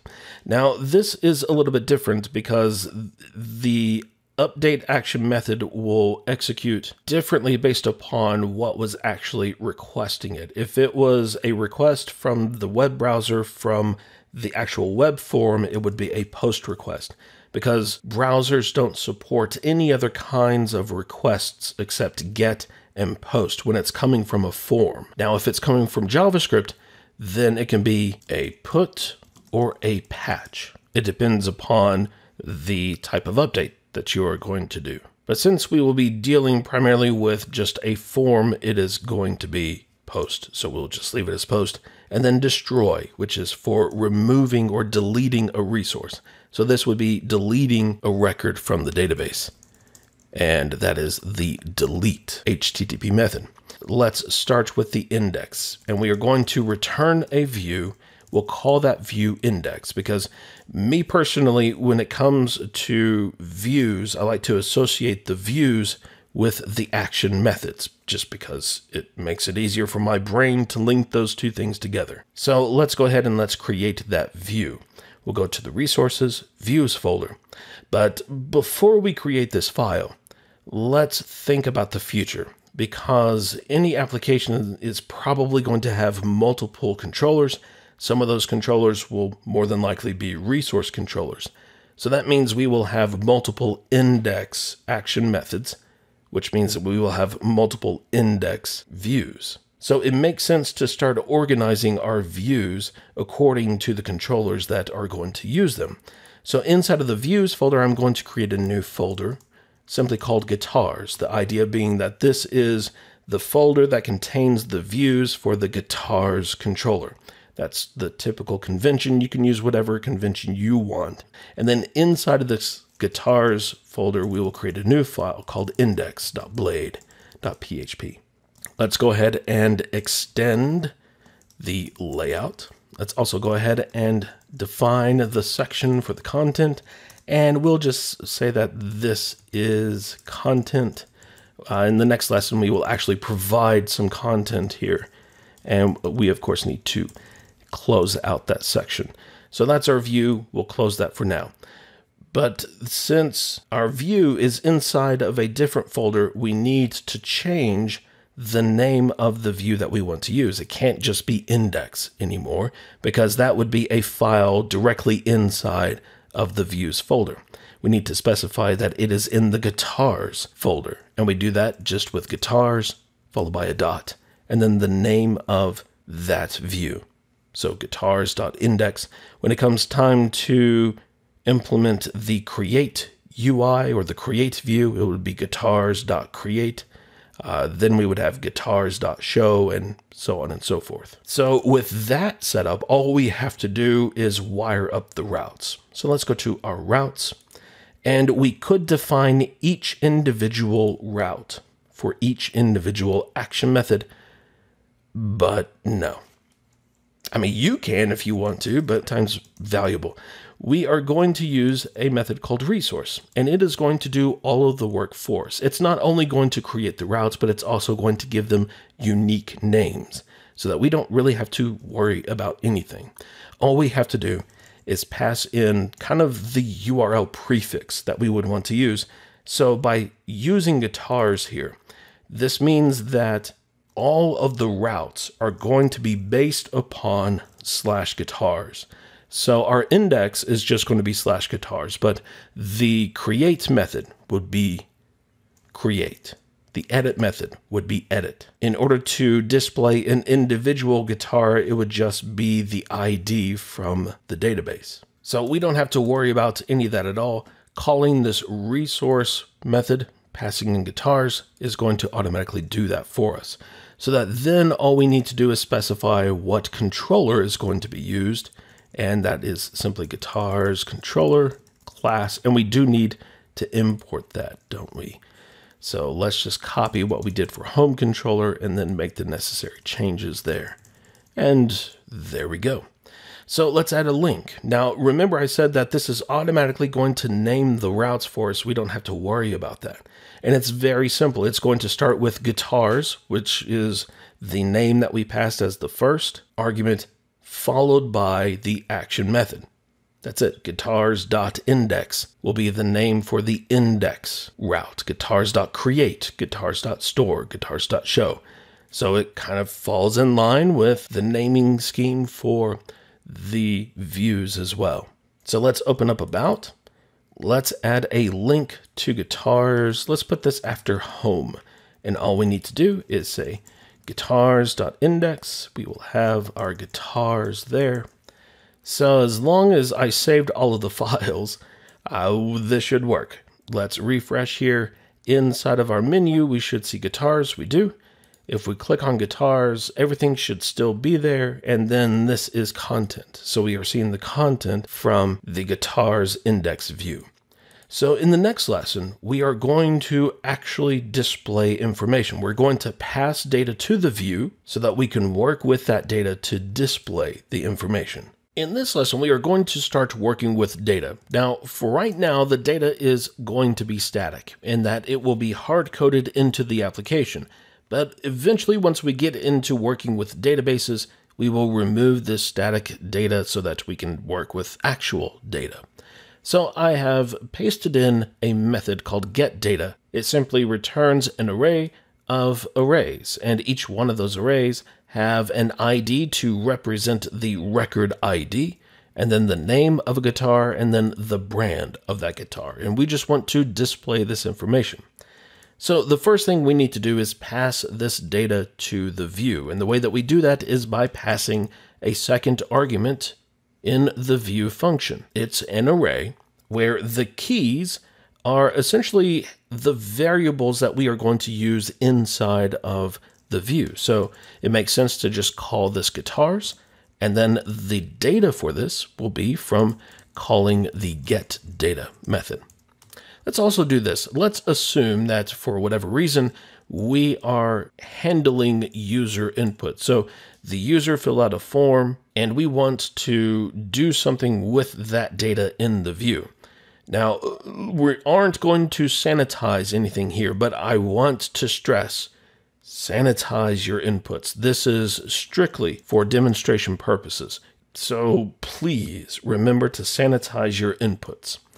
But in this case, we aren't. We are going to assume that the user that submitted the form is trying to inject some highly malicious JavaScript so that they can, well, alert a message that says hello. So this allows us to pass as much information to the view as we need, and we have complete control over how we refer to that information. All right, so let's go to the view and let's just start implementing this. So instead of our content, let's start with the div element that was being used in the about and contact views. So this one right there, and we will encapsulate everything inside of that div there. So we have our guitars, and it's an array. So we want to display the list. That means we need to loop over that array. So we have a for each directive, which is pretty much exactly like the for each loop in PHP, except that it begins with @for each and it ends with end for each. There are no curly braces or anything like that. But other than that, it's just a normal for each loop. So that inside of the parentheses, we have guitars as guitar, and then we just need to output the HTML, which let's have a div that's going to have an h3 element where we are going to output the guitar's name. And then we will have an unordered list where the list item will have made by, and then we will include the guitar's brand. So there we go. And then after the loop, let's have another div element where we will say user input, and then we want to output that user input. So bear in mind, we are not sanitizing anything as far as the user input. I want to make that clear. We should, but we aren't. So this could potentially be a very, very bad thing. Thankfully, it's not. So let's go to the browser. Let's refresh the page here, and we see our list of guitars. And then at the very bottom, we can see the user input, and we can see that the HTML was not rendered as actual HTML. So the script didn't have a chance to execute because it was HTML encoded. So there's a couple of things that I want to talk about regarding these double curly braces. First of all, what is inside of the double curly brace is a PHP expression. So that means you have to follow the same PHP syntax rules as just normal PHP code. That's important because there's times I don't necessarily forget that, but there's times that I guess I'm in too much of a hurry and I do have some syntax errors. Like I might forget to put a $sign in front of a variable, which of course is a syntax error. And you will definitely see an error if you make that type of mistake, just like that.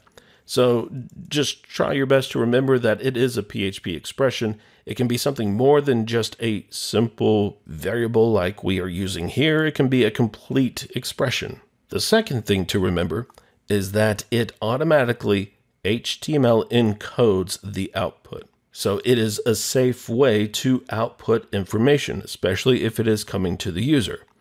Once again, though, sanitize the input, because even though Blade is essentially saving you by encoding the output, that is still stuff that you don't want to store in the database, if that is what you are going to do with it. So just sanitize your inputs, you will be fine. As a secondary, Blade will protect you as long as you output information using the double curly braces.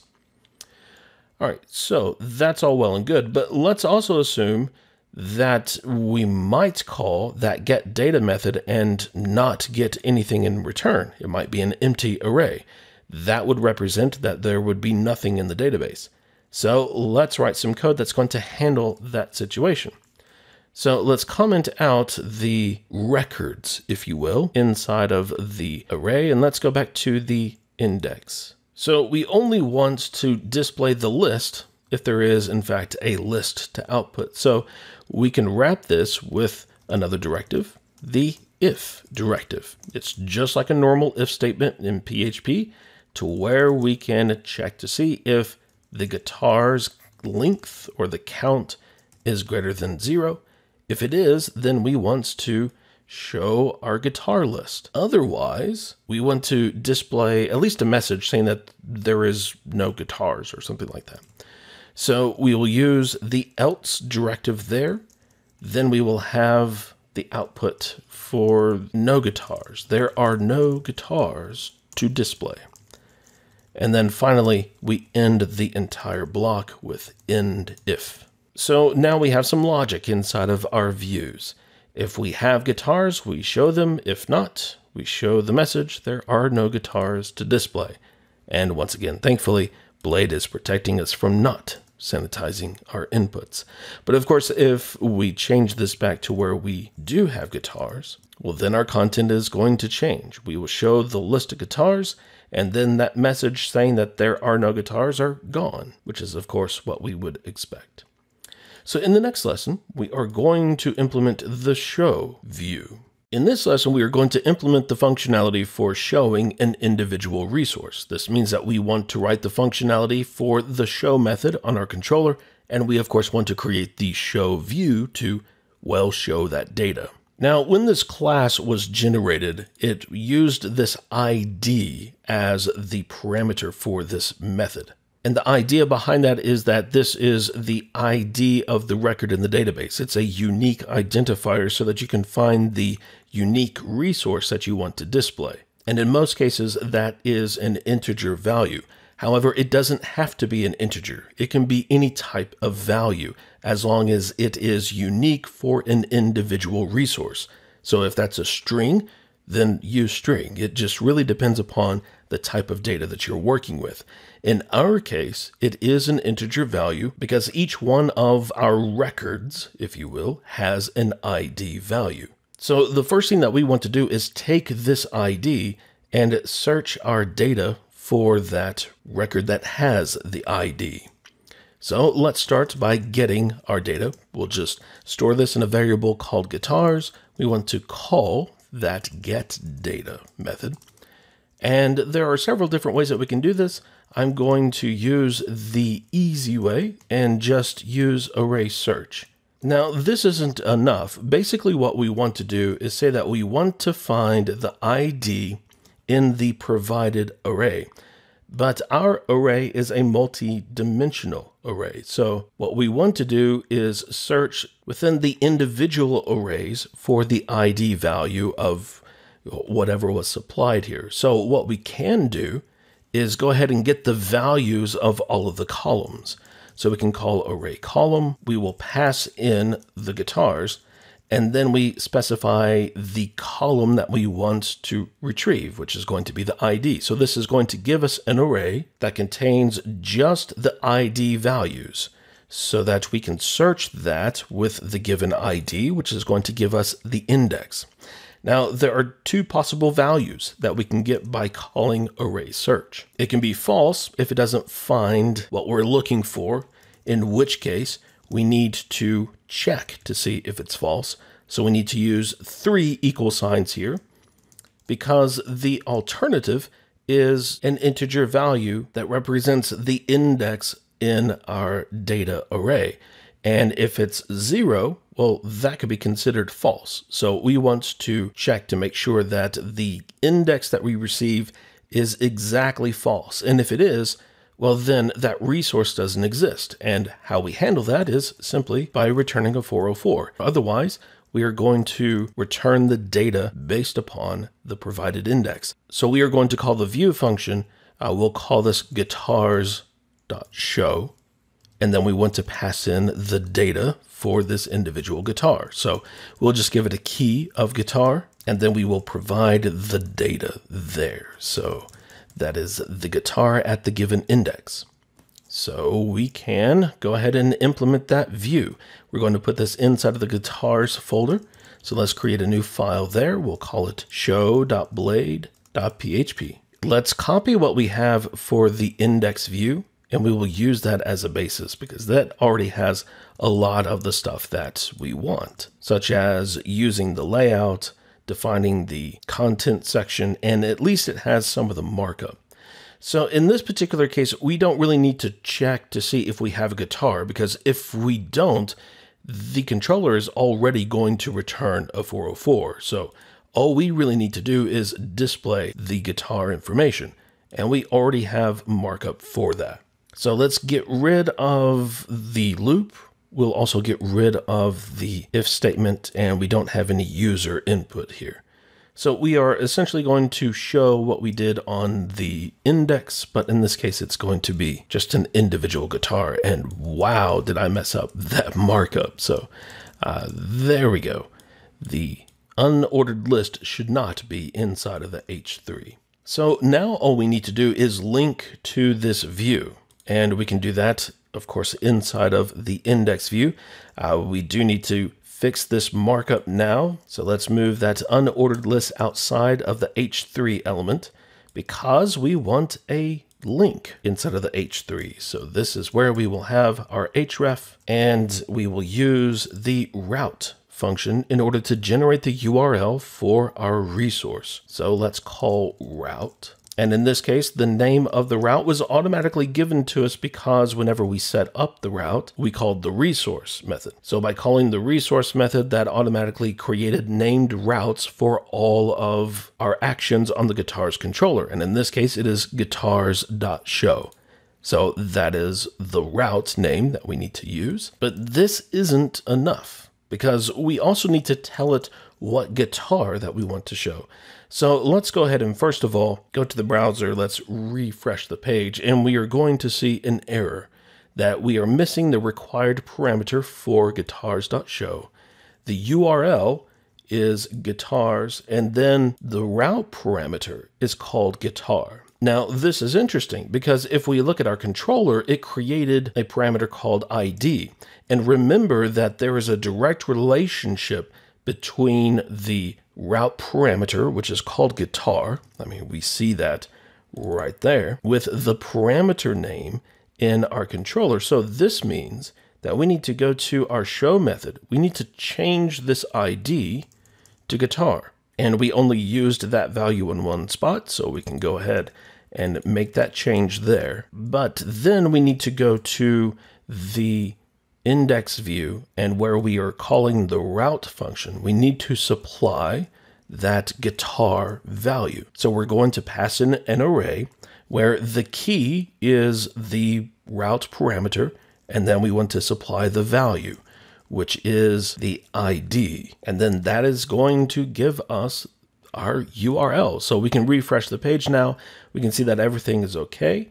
And if we click on any one of these links, it is going to take us to the individual page for that guitar. So there we have the American Standard Strat. If we click on the Talman, we will see the Talman guitar there. And if we wanted to test the functionality for showing a 404, well, we definitely don't have a guitar with an ID of 10. So let's try that. And we see a 404 as a result. So there we go. We have implemented showing an individual resource. So in the next lesson, we can actually get started working with data. We'll get our database up and running, and we will start creating our model. In this lesson, we are going to configure our project to connect to a database. And the first thing we need to do is make sure that the database is up and running.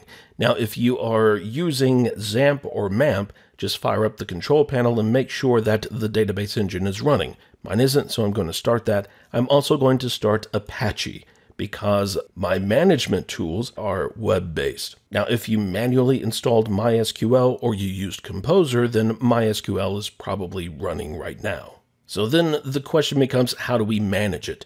Well, you can use the built-in command line tooling if you want to go that route. When it comes to working with databases, I prefer a graphical interface. So I'm going to use a web-based management tool called PHP MyAdmin.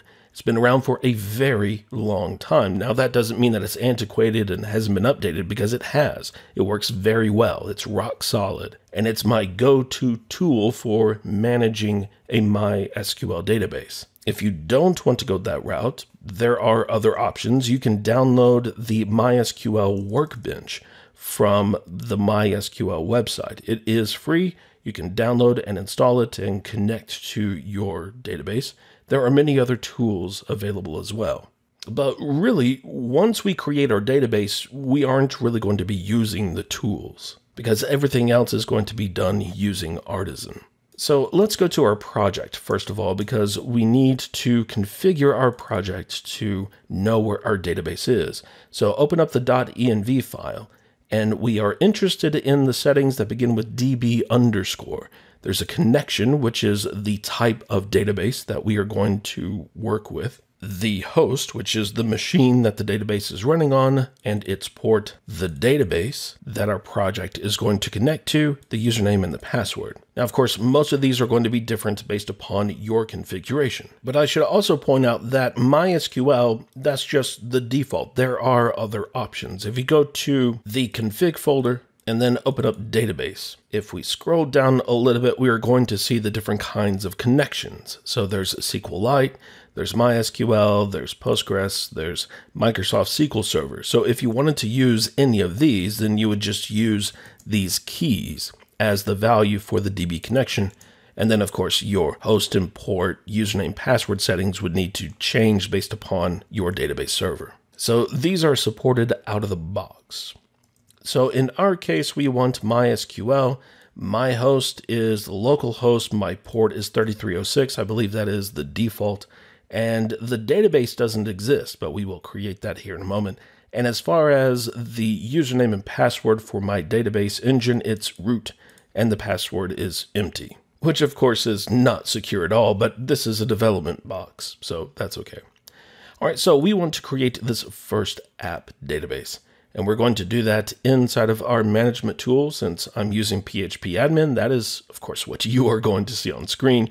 And we are just going to create that new database. Now, we could call this whatever we wanted, and then we could change the value in the .env file. But since the default here is first_app, which is basically the name of this project, we'll just run with that. It makes sense. And that's typically what I do in the real world anyway.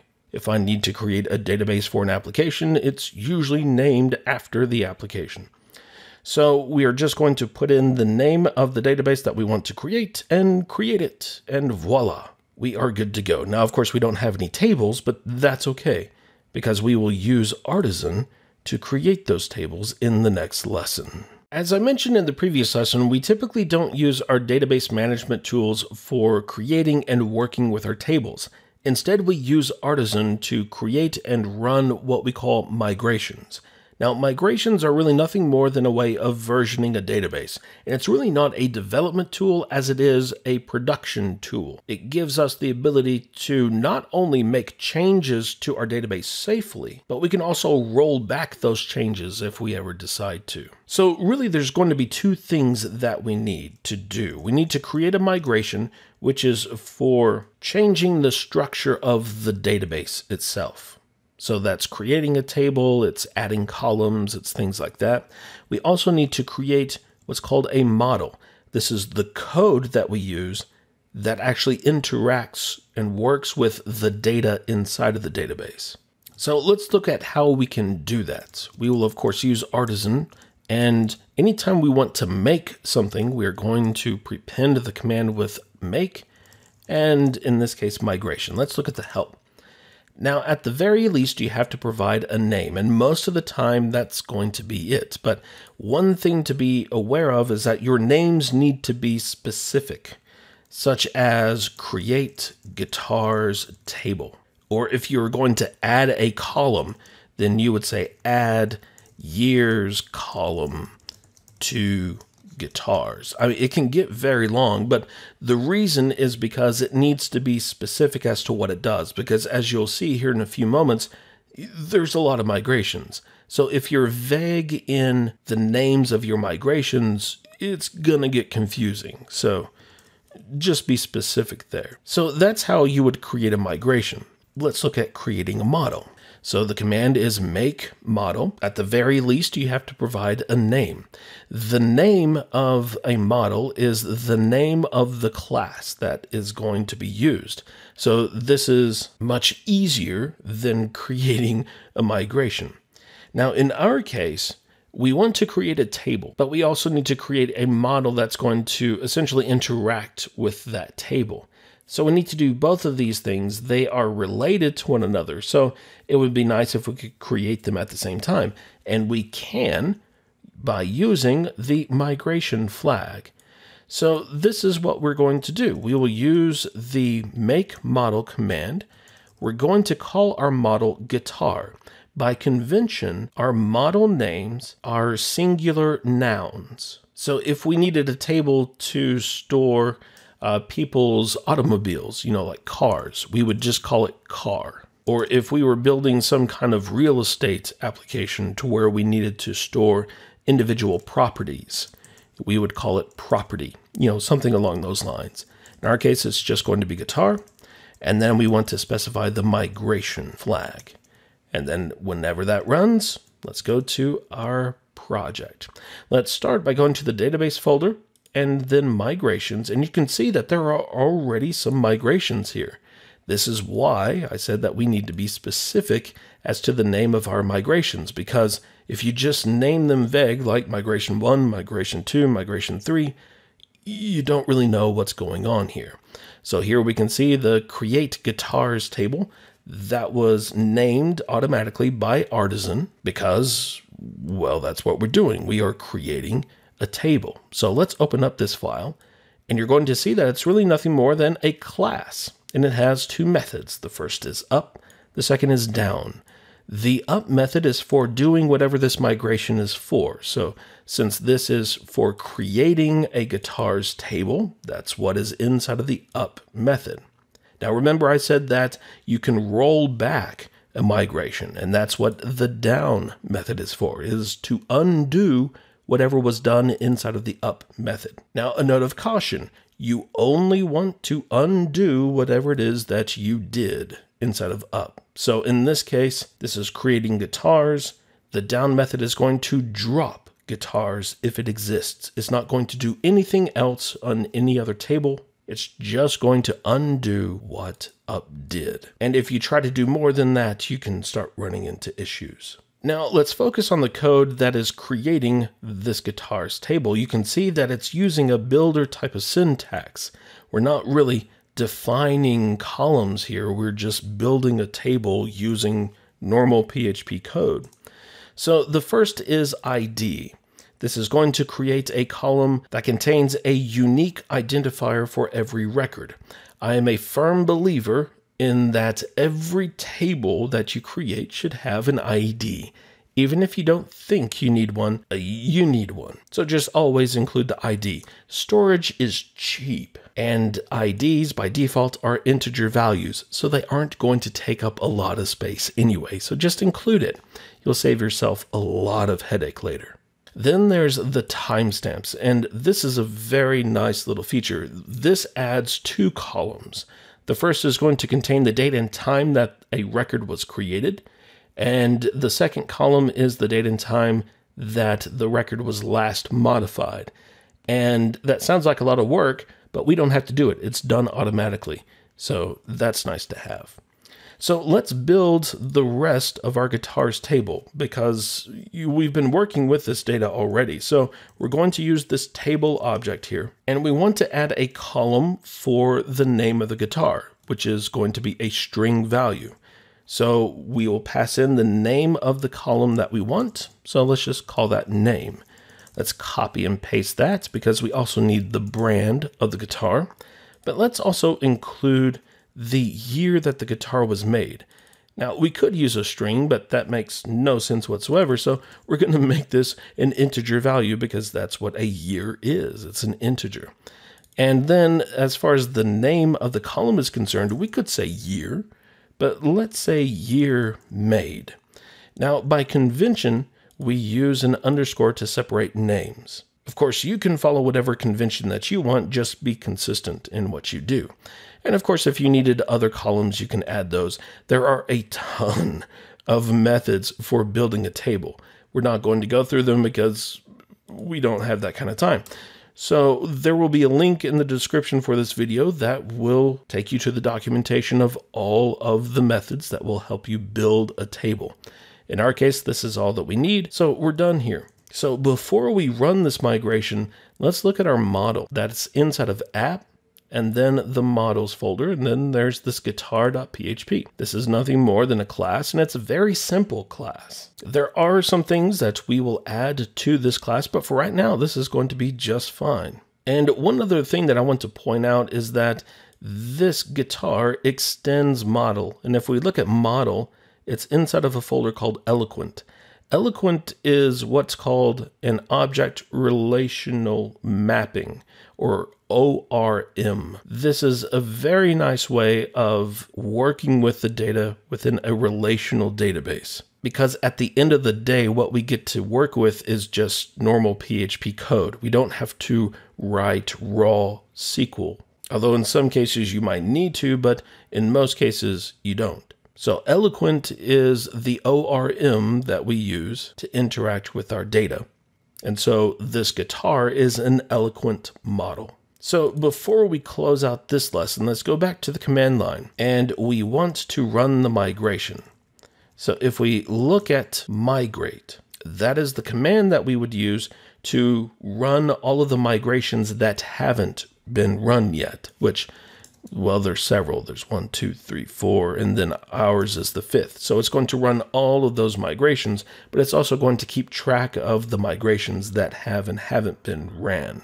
But really, that's not what I wanted to show you. Let's just run PHP Artisan, because migrate has some very useful things, such as fresh, which is going to essentially drop all of the tables and it will rerun all of the migrations. So as you're developing and you find that you just need to start fresh, you can use migrate fresh, and then that's going to start you over, at least as far as the database is concerned. But then there's the reset, which is going to roll back all of the database migrations, or you can roll back just the last database migration. In our case, we want to just run the migrate command, because that is going to run our migrations. You're going to see that it ran all of those migrations. And if we look at our database management tool, we're going to see those tables. Of course, the one that we are concerned with is guitars right there. And if we look at this database table, there's of course not going to be any data, but we can at least see the file structure where we have the ID, the name, the brand, the year made, the created at, and the updated at columns. So in the next lesson, we're going to create a form that we will use to create and store data in our guitars table. We are finally ready to start working with actual data now that we have a guitars table and our guitar model. And the first thing that we need to do is create a view that's going to have the form so that we can submit data to the server, and then we can take that information and store it in the database. So let's start by going to our controller, app HTTP controllers, and then guitars controller. And we want to implement the create method because this is what is going to be called in order to show our form. So all we need to do is return that view, and the view name is going to be guitars.create. So we can create that view or we can copy it from another view. And let's copy it. Let's use the show because that's going to give us the least amount of stuff that we need to change. And we will, of course, call this create.blade.php. And I am going to paste in the markup for this form because you don't want to see me type all of this out. But it's very simple. There are 3 fields. The first is guitar-name. That's for the name of the guitar. Then we have another field for brand, and then one for the year. Now, the very important thing here is the name attributes, because that is what's going to be used to submit the data to the server. That's what the browser needs. And there's also some CSS that I'm going to add to our sites.css file that is inside of public CSS and then site.css. We're not going to go over this. It's just adding some rules so that our form isn't going to look completely horrible. So with that done, we should be able to go to guitar/create and we will see our form. There it is. Now, of course, we could fill this out and submit it, but we're not going to be doing anything with that because we need to write that code. So let's do just that. The first thing that we need to do is add a use statement so that we can pull in the guitar class. So that is app/model/guitar. And then we want to create a new instance of this class. So that will be the first thing that we do. We can just call that guitar. And here's the idea. We are going to assign values to the appropriate properties. Well, our properties are the names of the columns that we created. So we have a name property, a brand property, and then this year_made. So it's going to look like this, where we say guitar name equals, and we're going to use this request that was passed as the parameter to this method. This is a lot like the request function that we used all those lessons ago whenever our routes were inside of the web.php file. And in fact, we could use request here if we wanted. But since we have this request object, let's just go ahead and let's use that. Now, instead of using this like the request function, this is an object, and we want to retrieve the input that was provided. So we call a method called input, and then we pass in the name of the form field that we want to retrieve here, which was guitar-name. And then we just need to rinse and repeat for the other values. So we had brand, which just happened to be the same name as the form field. So we will reuse that. Then we had year_made. And in the request, that was just year. So we are building this object one property at a time. And then finally, we want to save that in the database. So we call the save method on this guitar object, and then we're good to go. But then we want to do something else. We don't want to just save the guitar and then stay there. We want to redirect to someplace else. And where we redirect to really depends upon our application. So we could call a function called redirect, and then we could pass in the URL of wherever it is that we want to redirect to. But, URLs change, and it would be nice to have the flexibility of using the route name to generate that URL. And we can do just that by calling redirect. This is going to return an object that has a route method, and then we just specify the route name of where we want. And I think going to the guitar's index makes sense in this case, so that whenever we create the guitar, it'll take us back to the index so that we can then see all of the guitars that have been created. But of course, the guitars that we are displaying are all hard-coded. So instead of calling this getData method that we have, we can use our guitar model and we can retrieve all of the records. That's essentially going to give us the same thing, but of course, now we're going to be reading data from the database. So in this case, we are creating and we are reading. That's the C and R of CRUD. So let's go to the browser. Oh, there's one other thing. Let's go back to our create view because we need to specify the action here. I did not do that. And once again, we can use route in this case.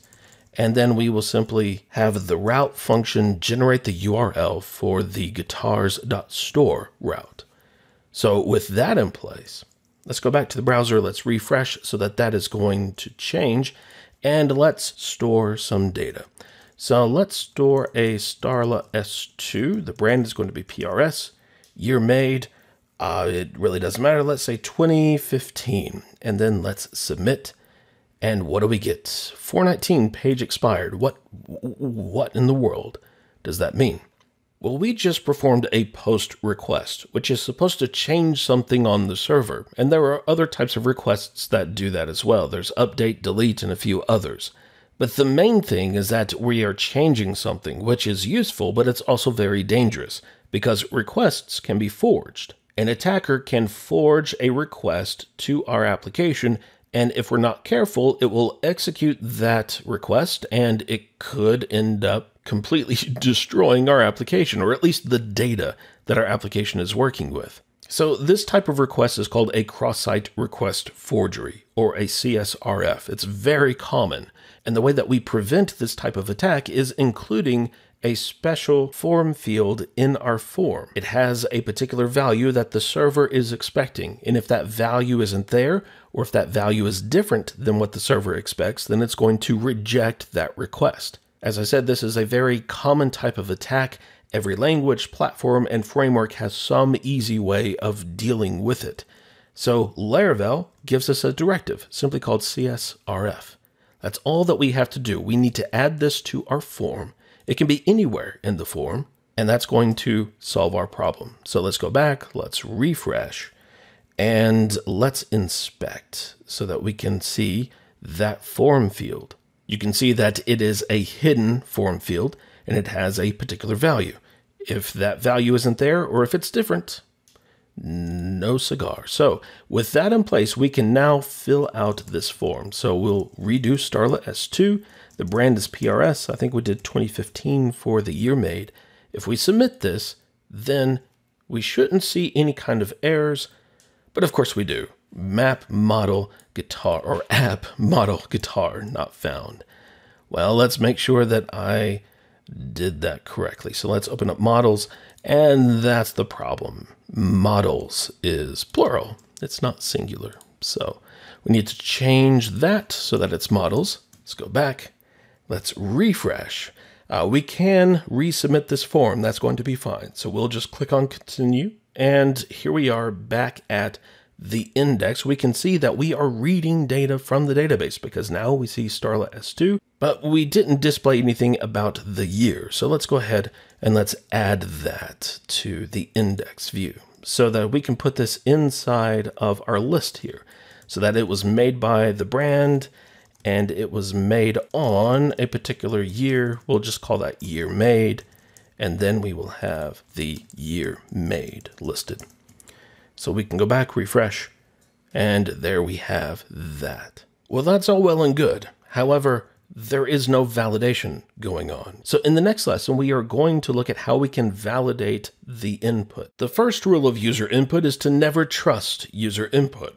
The second rule of user input is to never trust user input. We should never trust user input. We should always sanitize the inputs, which we did not do in the previous lesson. We should have done that. So let's go ahead and let's strip those tags. But that's not enough. We also need to make sure that the data that the user provided is what we expect, because the user can provide anything, and it's up to us to be sure that it meets our expectations. Like, for example, they could just submit a blank form. Now, that's going to error out, thankfully, and it's not going to create a blank record. But they could fill out everything correctly, but they might have something that is not a year, in which case our application is going to fail. So yes, there is client-side validation, But that can be circumvented. It's just JavaScript. And there are some clients that might turn JavaScript off completely. So our application that's running on the server is the gatekeeper. It is what is accepting the data. It's what's storing the data. So we need to validate it before we do anything with it. So thankfully, Laravel makes it very easy to validate our data. With the request object, we have a method called validate, and then we pass in an array where the keys are the form field names. And then the values for these keys are nothing more than the types of validation that we want to perform. So for our guitar name, really the only validation that we can do is make sure that we actually have a value, because a guitar name can be anything. And really the same is true for the brand as well. So we would have guitar name, then we would have brand, and both of those would be required. But then we have the year. Now the year is a little bit different because yes, we do need a year, but we also need to be sure that it is an integer value. So we have two validations that we need to perform here. And we can specify that by separating the validations with a pipe character. So in this case, we want to be sure that the year is in the request, but we also want to make sure that it is an integer. Now, an alternative way of specifying that is to use an array, which this is what I prefer to use, so that each element in the array is the type of validation that we want to perform. And there are tons of validation. I will have a link in the description for the video. You can also write custom validation, which we're not going to get into. But the key thing here is that for the majority of our purposes, the built-in validators are going to give us the functionality that we need. So by just validating our input, we can go back to our form, we can submit this, and we're going to see that there is no error. It just looked like that nothing happened. But in fact, something did happen. The server did receive the information, it did validate it. So we need to show the validation errors. So let's go to our view, and we do that with a blade directive simply called error. And we can use this like a function to where we pass in the name of the form field that we want to get the error for, but then we also need to use the end error. And so inside of this directive, we just have the markup that's going to display our error. So let's say that we are going to have a div with a class of, we'll just call it form error. We don't have this class, but we will add it. And then we want to display the message for the error for this form field. And we have a special variable called message. It's built in and it is scoped to this particular error. So what we can do then is take this error directive and we can paste it everywhere else and then just change the name of the form field so that we have the error for the brand. We leave the message alone because once again, that is kind of scoped to this error directive. And then we will do the same thing for the year. Whenever we go back to the browser, we should be able to just refresh this and it will, well, no, it won't. Let's resubmit this. And then we are going to see the error messages pop up.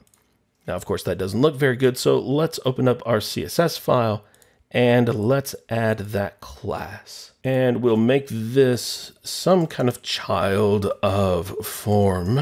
And the class is form error. Let's set the font size to something smaller. So let's do 0.75 rem. Let's make the color red. Let's also make the font bold so that it kind of stands out. So with that, we should be able to resubmit this and we are going to see, there we go. The guitar name field is required. The brand field is required. The year field is required. So if we fill these out, we already have a Starla. Let's say a Vela S2 and the brand would be PRS. But let's put something that is not a numeric value for the year. If we submit this, we are going to see all of the errors for the guitar name and brand go away, but we see that the year must be an integer. But also notice that we've lost the values for the fields that were good. So what we can do then is use a special directive. Well, it's not really a directive. It's a function that will get us the old value for that field. So for each one of these fields, we're going to use the value attribute, and we're going to call this old function and then pass in the name of the form field. So in this case, it'll be guitar name, and then let's just copy and paste this wherever we need to. For the brand, we'll change it to simply brand. And then, of course, the year will be the year. So now, let's go back. Let's fill this back out so that we have the Vela S2, the brand is PRS, and then once again, we'll have something other than an integer value. Whenever we submit this, those values will be retained. And yeah, we didn't change that old value to year, did we? So there we go. If we submit this, we're going to see the same thing. But now we can change this so that, let's say 2016 for the year. And whenever we submit this, then everything is going to be validated. It is saved into the database. So handling user input is actually very easy. We simply use the validate method to validate the user input. We specify the validators that we want to use, and Laravel does the rest. If it encounters any validation errors, then we can simply display those using the error directive. We specify the field name that we want to display the error for, and then the message. And of course, we also want to repopulate valid fields with the old value. So we use the old function to get that value. But of course, once validation passes, we are good to go. We can store that information in the database. So in the next lesson, we are going to look at how to edit our data. It's actually very similar to saving. Editing is very much like creating. We are working with the same data. We are almost doing the same exact processes. There's just a slight difference between the two. But other than that, they are the same. So there's going to be a lot of copying and pasting. So let's start by showing our form. Now, well, actually, we should start with the show method because this is still showing the data that is hard-coded. So let's do that. Let's go to the individual page of the guitar. We can see that that is not right. So here's what we can do. We can fetch the data from the database using our guitar model. There's a find method that we could pass the ID to, and then it's going to find the record with that ID, and then we would have a record. Then we could check if it existed, and if not, then, we get a 404. Otherwise, we pass that record on to the view. That's fine. An alternative is this, find or fail. Almost the exact same thing, except that it is going to automatically fail and return a 404 if it can't find that record. So in fact, we could inline this so that our show method is going to be very, very clean. So there's nothing like code that works except clean code that works. So there we go. We have that same exact functionality. If we go back to the browser, this is, of course, going to show data from the database, except that it's not because that was a syntax error. But now we can go back, and there it is. We do need to add the year there because since we are going to be editing this information, I want to be sure that we show all of the information that we have. So actually, we could copy this from the index view, and we could paste that inside of the show view, and that will be fine.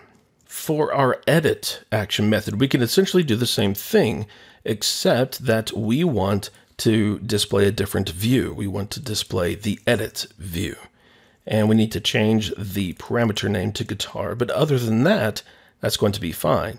Now, our edit view is going to be a copy of the create view, because remember, this is the same exact data. So the create form is already there, ready for us to use. We'll just copy it and use it as a basis for our edit form. Now, we don't want to display the old information because that was what the user typed into the form field after they submitted it the first time and validation failed. Instead, what we want to show is the data coming from the database. So we are going to be working with the guitar that is passed to this view. And I'm going to use object property syntax here. We could use the associative array syntax if we wanted to. That's what we did inside of the index and show views. However, just to show you that we could use this other syntax, I'm going to use object property syntax. Of course, in your applications, pick one and stick with it. Consistency is very important. All right, so we will have the name, we'll have the brand, and then finally the year made. And for the most part, that's it. We do need to change how this form is submitted because it is currently being submitted to the guitars store route. We want the update route, but we also need to supply the guitar that is going to be updated. So we need to include that is coming from the guitar object, and we can provide the ID there. And that is the completely wrong syntax. We want arrow there. But that's going to give us the correct URL. The other thing that we need to change is the method. We want to use a put because put requests are for updating data. However, browsers don't understand put when it comes to a form submission. It only understands get and post. So we have to emulate a put request by using a blade function called method. We pass in the HTTP method that we want to emulate, and then we're good to go. So even though this is an actual post request, our application is going to accept the request. It's going to see that we want to emulate a put request, and it's going to route it to the update route. So everything is going to be just fine. So if we go to /guitars/ID/edit, we should see our form, and we do. If we go to the guitars/2/edit, we should see that other guitar. If we go to /3, which does not exist, we should get a 404. And there we go. So we are good to go there. So now we just need to write the code that's going to handle the submission. And for the most part, we can almost copy the exact same code from the store method and use that because we still want to validate the user input. We are still going to need to assign values for name, brand, year made. The only difference is we need to fetch the guitar from the database as opposed to creating a new guitar. So we are going to copy this entire thing and we're going to paste it inside of our update method. And instead of creating a guitar, we are going to fetch it from the database. But once again, we are going to use this find or fail because if the record doesn't exist, we don't want to do anything. We want a 404 there. So we do need to change the name of this variable because guitar is the parameter with the ID. So we are going to use record here and we're going to save it. As far as the redirection, I think it makes more sense to redirect to the show route, but we also need to supply the ID and we can do that with just the guitar there. So now let's just test this and make sure that it's actually going to work. So we could edit the name. Let's also edit the year, but remember that the year has to be an integer value. So let's do something that's very different, 2000. So if we submit this, we should be taken back to the page for that guitar. We can see that the name is different. We can see that the year is different. So we successfully updated that data. Now, as I mentioned at the beginning of this lesson, there's a lot of repetition because these processes are almost identical. So in the next lesson, we are going to start to see how we can eliminate some of that duplication. We have some duplicate code inside of our controller, and I wouldn't say that our controller is messy, but this duplicate code does add, well, quite a few extra lines of code, and it would be nice if we could clean this up just a little bit because I am a firm believer in having clean and concise controllers because that just makes maintenance so much easier. So the first thing that we are going to look at is essentially this right here, where we are trying to find a guitar from the database. If we find it, then great. If not, then it returns a 404. We do this in 3 places, and really we would do it in 4 if we implement the destroy method, because we would want to make sure that the given ID exists in the database before we actually try to delete it. And the way that we can clean this up is just by using our model guitar as a type hint for the parameter. Because Laravel then is going to take the ID that is given to us from the URL, and it is going to automatically try to find that guitar in the database. If it exists, then great, we have it. If not, it will automatically fail and return a 404. So we can eliminate that code very easily. So let's just do that. We will use a type hint for the show, the edit, and then the update method. Except that update is going to be a little bit more involved because we need to change the name of the variable that we use. We are no longer going to be using the record variable because we will have this guitar. And then the ID will need to be used for the redirect. And there we go. Now, we didn't really save a whole lot there, but at least it's a little bit cleaner. Besides, the bulk of this controller is really the store and the update methods. We are essentially doing the same thing, where we are validating the user input, and then we are updating the values of the properties of the record that we are either creating or updating. And in the process of that, we are stripping the HTML tags. So it would be nice if we could do all of that in kind of one place so that we aren't repeating ourselves. Well, we're going to have to repeat ourselves somewhat, but we could eliminate that repetition because we have this request type here, and we can actually build our own custom request that would then be used for handling our guitar form requests. So let's go to the command line. We are going to use artisan to make a request, and we're going to call it guitar form request. This is going to generate a new class for us that is going to allow us to not only validate the information, but also work with the request data before we validate it, because it does kind of make sense to go ahead and strip out all of the tags before we validate. You can make arguments for either approach. It really doesn't matter. What does matter is that we can do this all inside of this class. This is inside of app HTTP requests. That was not there to begin with, but it is now. And then there is our guitar form request. Now, by default, there are two methods. There's authorize and rules. Now, this is returning false for authorize.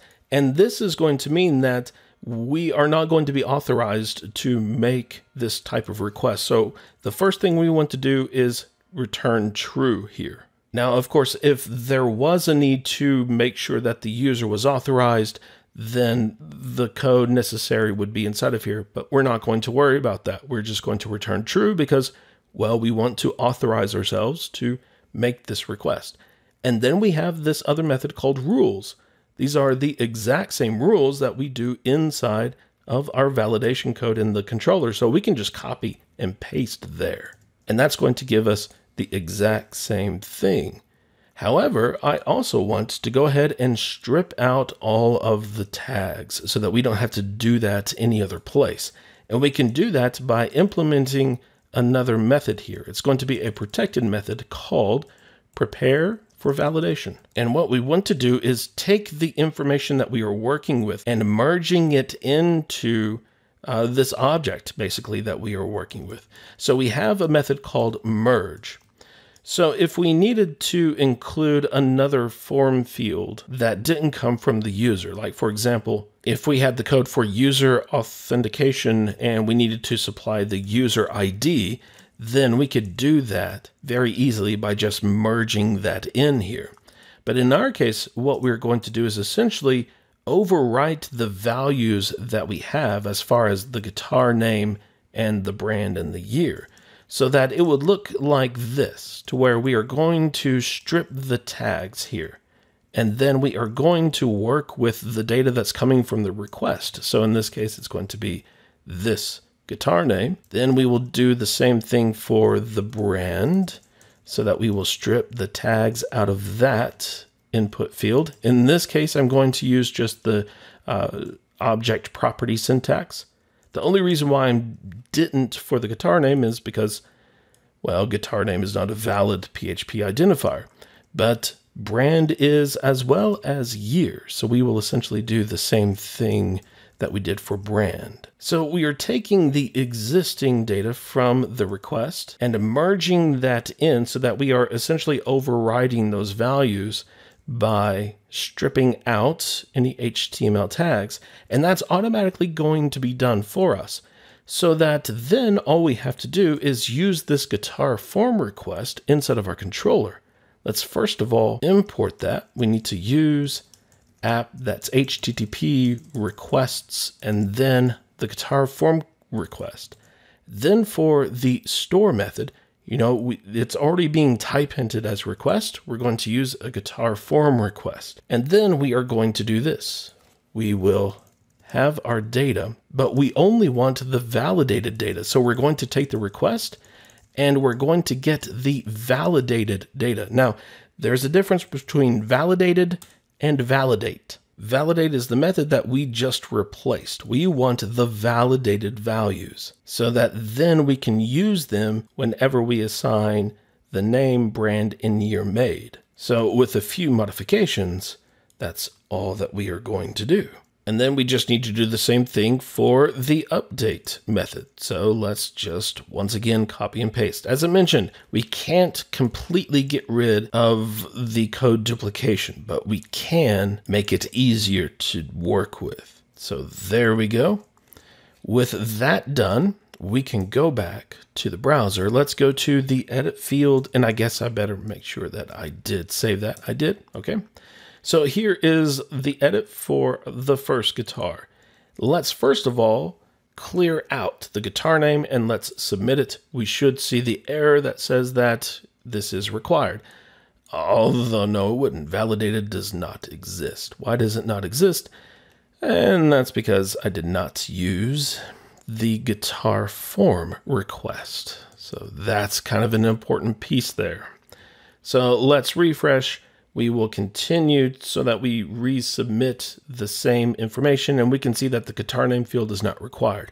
Now it automatically filled back in the data from the database. That's fine. So we're going to change this back so that it doesn't have the edit value. We can also change the year made. I believe we had 2015 originally. We can submit and that is going to work just fine. But let's also try creating. So if we create a new guitar, then this can be what? We can have an Explorer, which is made by Gibson, and the year can be 1977. So we will submit that. We should then have 3 guitars in the database.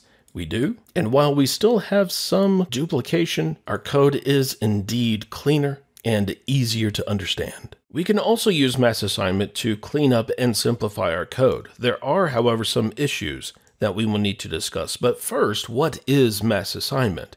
Well, whenever we have created or updated a record in the database, we have done so by assigning the columns individually. We are being very explicit as to what we are setting, and then we are saving that record. That is individual assignment.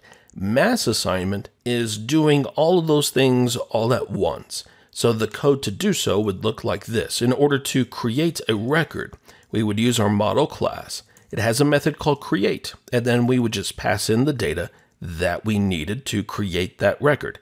And that's it. We no longer have to set name, brand, year made, or save, or anything like that. This one line of code will do all of that for us. And the same is true for update. So if we look at the update method, we still need to use our record object that we have in this guitar variable, but we would call an update method. We would once again pass in the data that we wanted to update, and that's it. Everything else is done for us. That is mass assignment. So the first thing about mass assignment is that the data that we are passing to either the update method or the create method needs to have keys that are the same names as the columns in the database. Like for example, we have name in the database, but our form has guitar-name. The database has year_made, and the form has just year. So in order to use mass assignment, we need to change the field names in our forms so that they match the column names. That's not that big of a deal, so we can go ahead and do that. Now, as you're doing this, don't forget to change the values of the 4 attributes for the appropriate labels. That was for the year made, well, it's now year made, and for the name. Let's do the same thing inside of the edit view. And we also need to change the guitar form request class because we used these form field names there. And we did so really in two places. If we look at the rules, we need to modify those field names so that we have name and then year made. But when it comes to prepare for validation, we need to do the same thing. Now, since we just have a name property now, we can use the property syntax, and then we will change year made. We also need to change the keys here to match, but that's going to make everything work. So with these changes in place, we should be able to create and update these records. So let's go ahead and let's try that. Let's go to the create form and let's add a strat because we don't have one yet. The brand is Fender and the year made, let's just do 2021. And whenever we submit this, we are going to get an error. And it says add name to fillable property to allow mass assignment. So here's the thing about mass assignment. It's very dangerous. You are taking the request data, and even though we are validating it, which is very good, but we are just kind of blindly passing that on to the update and the create methods, saying, here, database, take this information and create or update a record. And that's really not a big deal for the data that we are working with, but imagine that you are building a system that is working with some sensitive information like user accounts. And while you are validating that information, you aren't really checking everything. Maybe the user supplied some extra fields in the request that would then be populated in the database if there was a matching column name. There's a lot of things that can go wrong with mass assignment. So it is something that we have to opt into. And if we look at this message again, it says add name to fillable property. So what this means is we go to our guitar model and we are going to add a property. It's a protected property called fillable. And this is simply an array that contains the columns that are okay to mass assign. In our case, that's just about every one of them. So that means name, brand, and year made. But if we left any one of these off, then Eloquent will not allow that column to be assigned a value using mass assignment. We would have to do so explicitly like we did before by assigning a value to that column. But as I said, the data that we are working with is okay to mass assign. There's nothing sensitive, nothing that's going to break or cause some kind of vulnerability within our application. So now we can go back, let's refresh, and we'll just hit continue here so that it will resubmit that form, and then everything should work. We should see our list of guitars, and here we can see the strat that we added. And of course, if we wanted to test the editing of that, all we have to do is go to the edit form for that guitar. Let's add edited to the name, and then we will submit. And once again, we are going to see that that works. Because now that we set that fillable property in our guitar model, this works for creating and updating. It's a one-time set thing. So there's nothing wrong with using mass assignment, just be very careful when you do so. If there are columns in your database that control how the application behaves or controls a user's access to certain parts of your application, don't make those columns fillable. It adds a little extra work on your part, but it makes your code much safer. Laravel is a fantastic framework, and it's no wonder that it has become the go-to application framework for PHP. It's my hope that by now you have a solid foundation in the fundamentals of building Laravel applications. But of course, we've just scratched the surface. Now that you have gotten started with Laravel, you can dive deeper into the framework, and you'll learn something new every time you start developing a new project. I highly recommend that you spend some time reading the documentation. It is very well written and highly informative, but it can also give you some insight if you find yourself hitting a brick wall. Laravel also has a fantastic community ready to help for whenever you need it. Just remember that no matter what type of issue you face, someone, and perhaps everyone, has faced it too, and we are more than happy to help. Thank you so much for watching this course. Please feel free to contact me through Twitter or the Tuts Plus forums if you have any questions. From all of us here at Tuts Plus, thank you, and I will see you next time.